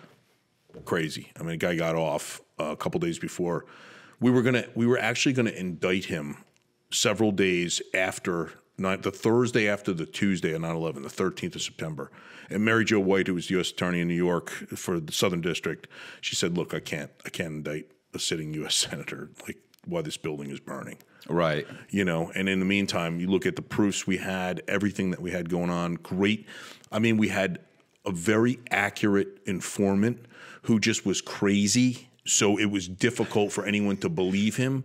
But every time he said something, it was corroborated easily. Right. And I think one of the best ones is he calls us up. He goes, and listen, there's a garbage guy in Bergen County, New Jersey, that is famous for putting people in wood chipper, and they just disappear. And I just saw him at 7-Eleven up in Fort Lee, New Jersey. I was making my coffee. I was in there. I put hazelnut cream. I was stir the coffee. In comes Senator Torricelli. Bob Torricelli comes in. He's got his jet jacket on. He's telling us this whole thing. He pours in the creamer, and he says, And next thing you know, Jimmy Dimitrakis comes in. He's going to take me, throw me in the garbage truck, and then throw me in a wood chipper because I'm cooperating. They know I'm cooperating. And we're like, my boss looks at me. He goes, dude, you got to go up and straighten this out. This guy's lying. This is why we're never going to be able to use him. Right. So no problem. So we go up to the 7-Eleven, and I'm like, hey, you guys by chance have video, stuff? They go, yeah, absolutely. We keep it for 24 hours. All right, I'll grab you a subpoena or whatever. Nah, just take it, look at it. So they make us a copy, go back to the office. Now the cooperator, David Chang, he's kind of kneeling down in front of the TV looking, and we plug the thing in, and here comes the video. Do you know exactly? There he is. He goes, there I am stirring my coffee. Hazelnut. Here comes Bob. It was exactly what happened. They're trying to pull him out. There's a garbage truck parked in front. It was insane. So, here's a sitting U.S. Senator fucking looking to, whack witnesses. Back, and they never got charged. And now he's working for the EPA. He basically does all the Superfund cleanups. So federally court-ordered Superfund cleanups. You can imagine how that's He's going. In charge of that. Yeah. So he's a 10% guy. My company gets this guy. My buddy's company, this buddy's company gets this He gets $800K contract. for just saying, hey, I'm going to give this to so-and-so, whatever. Yeah. Never really, was censored, basically was slapped on the wrist by the Senate and told not to run again. That was like a party decision. He was a Democrat from New Jersey, longtime sitting U.S. Senator there. Right. You're not going to... Not a chance. Yeah. You're not going to be able to run again, but you're not going to get touched. And we had his defense attorney, Ted Wells, who's one of the most famous defense attorneys. He did a bunch of different, bunch of high upper level politicians who he defended along the way. We allowed Ted Wells to walk around the search warrant of Bob Torricelli's home in Englewood, New Jersey. We allowed him to walk with the attachment B. So seeing exactly what we were looking for. Right. Here it is. He was walking with me. He would walk up and go, holy cow, this is exact. I've never seen corroboration like this on a search warrant. Like this guy's done. And this is his own attorney. Yeah.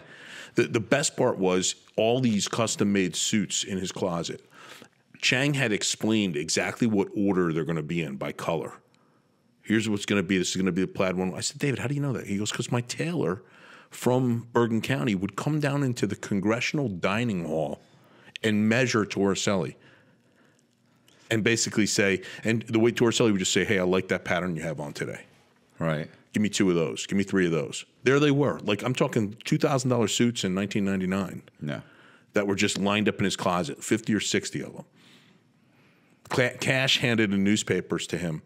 But the 2 Mercedes-Benz. The informant seemed insane. It seemed insane. Yeah. So, and then we wind up putting him in, he had to go to jail. He had to do his part. We show up at his plea, and we tell him, and he had a strong Korean accent. We tell him, David, they're going to go through this. You have to answer these questions. Now, this stuff we already talked about, right? Right. And we had this campaign finance task force, 2 AUSAs, 2 federal prosecutors that had come up to just do this case. They were there for 2.5 years with us. Listen, we're going to ask these questions. It's a little embarrassing because you got to admit to doing things. Nope, I'm fine. I am fine, he says. I am fine. We sit down to start doing the thing. David, did you do this? David, did you commit obstruction of justice? And the thing was, basically when we went in to search his place originally, he had shredded some documents. So we have to have that, David, because it's important for the charge against the senator. Right. If we don't have the obstruction, it's going to be really difficult for us to charge a senator. No problem, no problem. As soon as they ask that, he gets up. Who said that? Who said I commit that? And he just starts freaking out.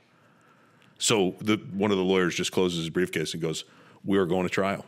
He starts like walking out. Then finally Chang kind of got under control, and we kind of explained to him, "Hey man, you got to take this plea. Okay, let's do it." He says, "Let's do a do-over." I said, "Well, it's not the way it works. So we got to come back another point." And dude says, "Well, I'll do a do-over. Not a problem." But then he became so like he became very paranoid about the senator trying to do things like kill him, and there's people putting bombs on my lawn. So once that happened, we're like, shit, we're not going to be able to pass this case along. But we were going to indict it. We were going to indict a sitting U.S. senator based on great corroboration. Like we had independent sources that were saying that's exactly what happened. Right. Like legit people, exactly what happened. So it's just interesting how when you think the spectrum of the world, or the history of the world and the timing of things, how some things just go away and some things they continue to say, or we continue to say so focused. Yeah, just like they would have gone and swept up 12 or 15 of my co-conspirators, except it's the middle of the financial crisis. There you go. So it didn't want to show that there's a bigger issue than they didn't want to make out a bigger issue, which was a bigger issue, right? Because they wanted to kind of keep things under. Did they? In the lid. Sorry, did you guys end up giving him cooperation? We did. So his sentence went from 120 months down to like 36 months, but he died in jail. He died of liver cancer. That sucks. So he died, young guy. I mean, really had, he had, and the thing, this is the best part. So the way the senator got him to pay those bribes in the graft that he provided was he told him. So Chang had always said, I had a grain deal with North Korea. Okay. So we're like, dude, you never had that. Right. It's impossible. Nope, I had it, and we were going to find, missing and the guys that were missing in action from Korean War. I had this whole deal, and they said, well, who told you that was true? Like, who told you that happened? Senator Torricelli. He said he had connections in North Korea. He could make that happen. All I had to do was pay him. I was going to say that's like the councilman that I got fucking elected to with him. He ends up getting hooked up or getting indicted on a bribery charge, and he was taking bribes from a guy telling him he could get his tow truck company the tow truck contract for Hillsborough County. You have nothing to do with it. That's like the sheriff has to do with that. Absolutely. It has nothing to do with you. Nothing. You're a counselor over here, or but the guy they're paying him all this money. Absolutely. So he's saying, I think I can do it. I'm having meetings or whatever. Oh, he was saying it was basically his decision. I'll make a phone call. It'll happen. Absolutely. It's like a lulling issue. Even thinking back, so many of those things had happened. Like we had a guy named Harvey Smith, who was a Jersey City, New Jersey council person, who we jammed up. Same kind of thing. Taking money, taking money. We wind up paying him 3 or 4 times. Solomon Dweck, who was a longtime source for the Bureau, we wind up paying him several times. He goes to trial. At trial, he gets acquitted. At trial, because the jury said, well, we didn't really believe he could do what he said he could do, so how could we find him guilty? Because he's taking bribes to do it. Took bribes to do it. And then not only that, we asked when we polled the jury, what about him jumping on the phone and talking to the commissioner of the Department of Transportation at New Jersey? Right. So he's trying to get it done. Like he's talking to the person. Right. So you don't even need that for it to be a crime. Right. All you need to do is him say, I'll agree that I'll do that in return for some type of cash. Well, in the way the money was flicked into his car, basically the prosecutor said it was a forward, with the envelope, but we saw it on the video. It wasn't really, just kind of dropped it. dude, it doesn't matter how he got the money. So That's when a good defense attorney comes in. Oh, dude, and there would be so many times. This guy, Michael Critchley, same guy. I would sit and I was crossed by him probably 6 or 7 times. Scared the shit out of me every time, and I don't get easily befuddled. I was like stammering. Right. But during Critchley's openings, at my case that I had worked on for 2 years, every day of my life, there were times in the opening when I'd be like, oh shit, maybe this guy didn't do it.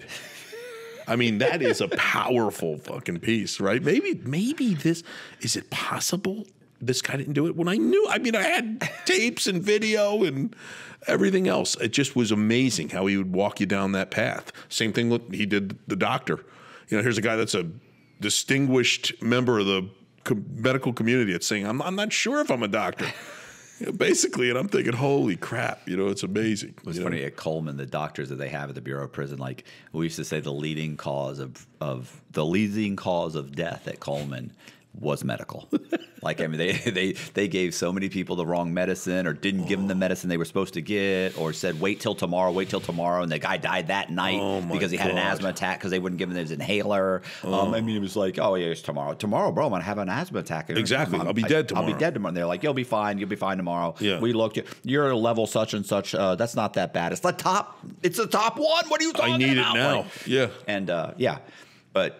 Anyway, I think, what's funny is I've known like a bunch of people who obviously have gone in the military, and they're all going in and they always think, well, they're going to train me and then I'll get out and I'll have all these job skills. And it's like, you're really not. Like your job really skills are law enforcement, corrections.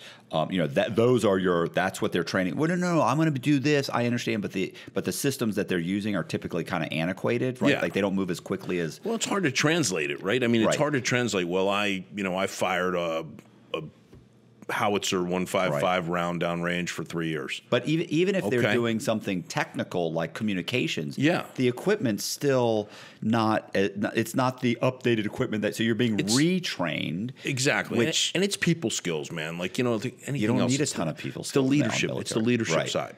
Coming out of the military. For me, West Point, the people that I stood shoulder to shoulder with there, and understanding their skills and kind of taking some of what they did and kind of placing it into my holster, and then also providing what I could, to say, hey, here's a better way to do things. That has led us down a great path. Like the class of 1986 is a powerful class within the Service Academy community, within the West Point community. I mean, we go everywhere from Secretary of State Mike Pompeo, who is my Beast Barracks roommate, which is the first 6 weeks at West Point.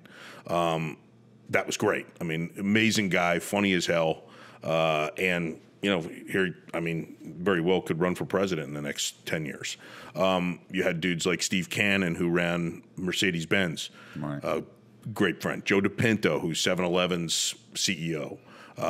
Some incredible leaders in the military, 3 4-star generals who led divisions in combat. So when I look at that, that's what I kind of garnered in, and I took that, translated that over to federal law enforcement. And it worked out nicely. It really did. And I knew that corporate America, I just didn't feel it. I never really felt it. Even retiring from the FBI, I had some job opportunities to be a chief security officer at a big company. Right. I looked at it, I was like, holy shit, I mean, I'm going to be miserable. 9 to 5 doing the same thing. Hey, we really should do a security audit. Hey, there's some, hey, don't piggyback. When you have your badge, make sure you close the door behind you. Oh, yeah, I want to spend years doing that. Please help me out. Who was it I interviewed that, was it an FBI agent that when they retired, they went to a little tiny sheriff's, went and worked for like a little sheriff town? I think that was the guy who lives down in like Fort Myers. The guy who introduced you to Raymond Hicks, was that him? Yeah, I think so. And he's like, bro, I came from the FBI. Or no, it was U.S. Marshals. He's like, he came from the U.S. Marshals. He's like, he said, and now you've got 40 guys. He's like, and then he's like, so he said, I mean, I did it for like 6 months. I was like, I just can't do this. Yeah, he's like, and you know it. Right. And you know it right away. Right. You do. And I think for me, just the process of those interviews to like talk to people about what, and I'm not discounting anybody's passion and what they do, but to think about, hey, we're missing, 4 pallets of copy paper this month, and you better get on that shit. Oh yeah, I'm gonna jump on that. And I'm gonna be happy about it. It wasn't me. It wasn't me, especially off of some of the stuff I had done in the Bureau, some of the stuff I had been exposed to, along the way in the military. It just didn't make any sense to me, and I would have been an unhappy soul. And so, not saying I'm not an unhappy soul anyway, but for the most part, it was the right call. It was the right call going into my own business, and now things are starting to really pick up nicely. All right. Good stuff, dude. I could do this all day. I mean, I could too, but I'm thinking we should probably wrap it up because we're going back and forth, covering some of the same stuff over. Yeah, I think so. What do you think? I don't know. I love it. I love it. This is fantastic. Listen, some people will love this, and some people will be like, "Bro, wrap it up." Anyway, yeah. What else? We should. You going to see Danny while you're here? No, I am not going to see Danny. I don't have plans to because I got a quick Bustamante. Andy, I should see. Oh, I thought you were doing something with him though. Well, I'm running his event. Okay. So he may or may not show up. He's got a bunch going on. So I'm running his event on Friday, Saturday, which should be great. And then onto a client or two in Jacksonville. So got good stuff going on. You're going to stay in much more to come. You staying in? You're retired, obviously. I am retired. Keeping my own business, J3, but we're working a lot with Everyday Spy. I think you'll see a definite crossover in 24. Pretty good. And you're staying in New Jersey still? Staying in Jersey right now, Jersey Shore. Not going to move down to here? Not yet. It's expensive, bro. I know it is expensive. There's all those liberals but my kids up are there. still there. There's all those Democrats up in there. I know. It's a blue state. I know. What are you thinking? The ocean's beautiful up there, though. It's beautiful down here too. Yeah, the kids are my grandson and my daughter and son-in-law, my son and his girlfriend. So I got to stay up there for a little bit of time. Plus, I got a new love interest, which is awesome. So That's good. I think I finally got it right. Well, I know I got it right. So. Oh yeah. We'll see what happens. Yeah, when I got out of prison, like I wasn't even thinking about. I kind of figured like that part of your life's over. Yeah. You don't think to be in your 50s and fall in love. No, I'm 60. Yeah, for me. To me, I thought that's over. That's over. No, I thought the same thing. I was like, okay, I got 2 divorces, 2 tough ones, and then I'm like, yep, I'm good being alone. So I stayed alone for a year, man. Yeah. And then I met this girl, and I'm like, holy cow. But I think to me, like now, I realize how badly I did it before. Yeah. Not that I'm still doing bad things or doing stupid things. I'm still probably not as attentive. I don't tell her she's beautiful enough. I don't do a lot of the stupid shit I should do that I blow off, but it's probably extreme. I know it's extremely important. Definitely. I need to make an effort at that more. Definitely. But at least now I realize that those are my problems and not, you're this, you're that. No, all of those are my problem. Yep. I think when you start taking responsibility that everything is your problem. It's important. Everything is you. Yeah, it's life-changing. Changes everything. It does. Your perspective changes, and you're like, yep, these are all my issues. All my negative core beliefs coming back. Yeah. And I don't want to dirty somebody else up kind of thing. Not good. Yeah, so we're doing good. Right. Look for check us out, check us out on Everyday Spy and what is it? Is that's his that's his does company. He have a YouTube channel? He does. Yeah, he's got Everyday Spy YouTube. He's got a website, everydayspy.com, right? Yep. And then me, I'm just like starting out my branding, but you can find me on LinkedIn. So hit me up with a note if I can help you. Yeah. I'd love to help. Hey, if you like the video, do me a favor, hit the subscribe button, hit the bell so you get notified of videos just like this. Please leave me a comment. Also, check the description box. We're going to leave all of Jim and Andy's links in there. And please consider joining my Patreon. It's like $10 a month. Really does help. Thank you very much. See ya.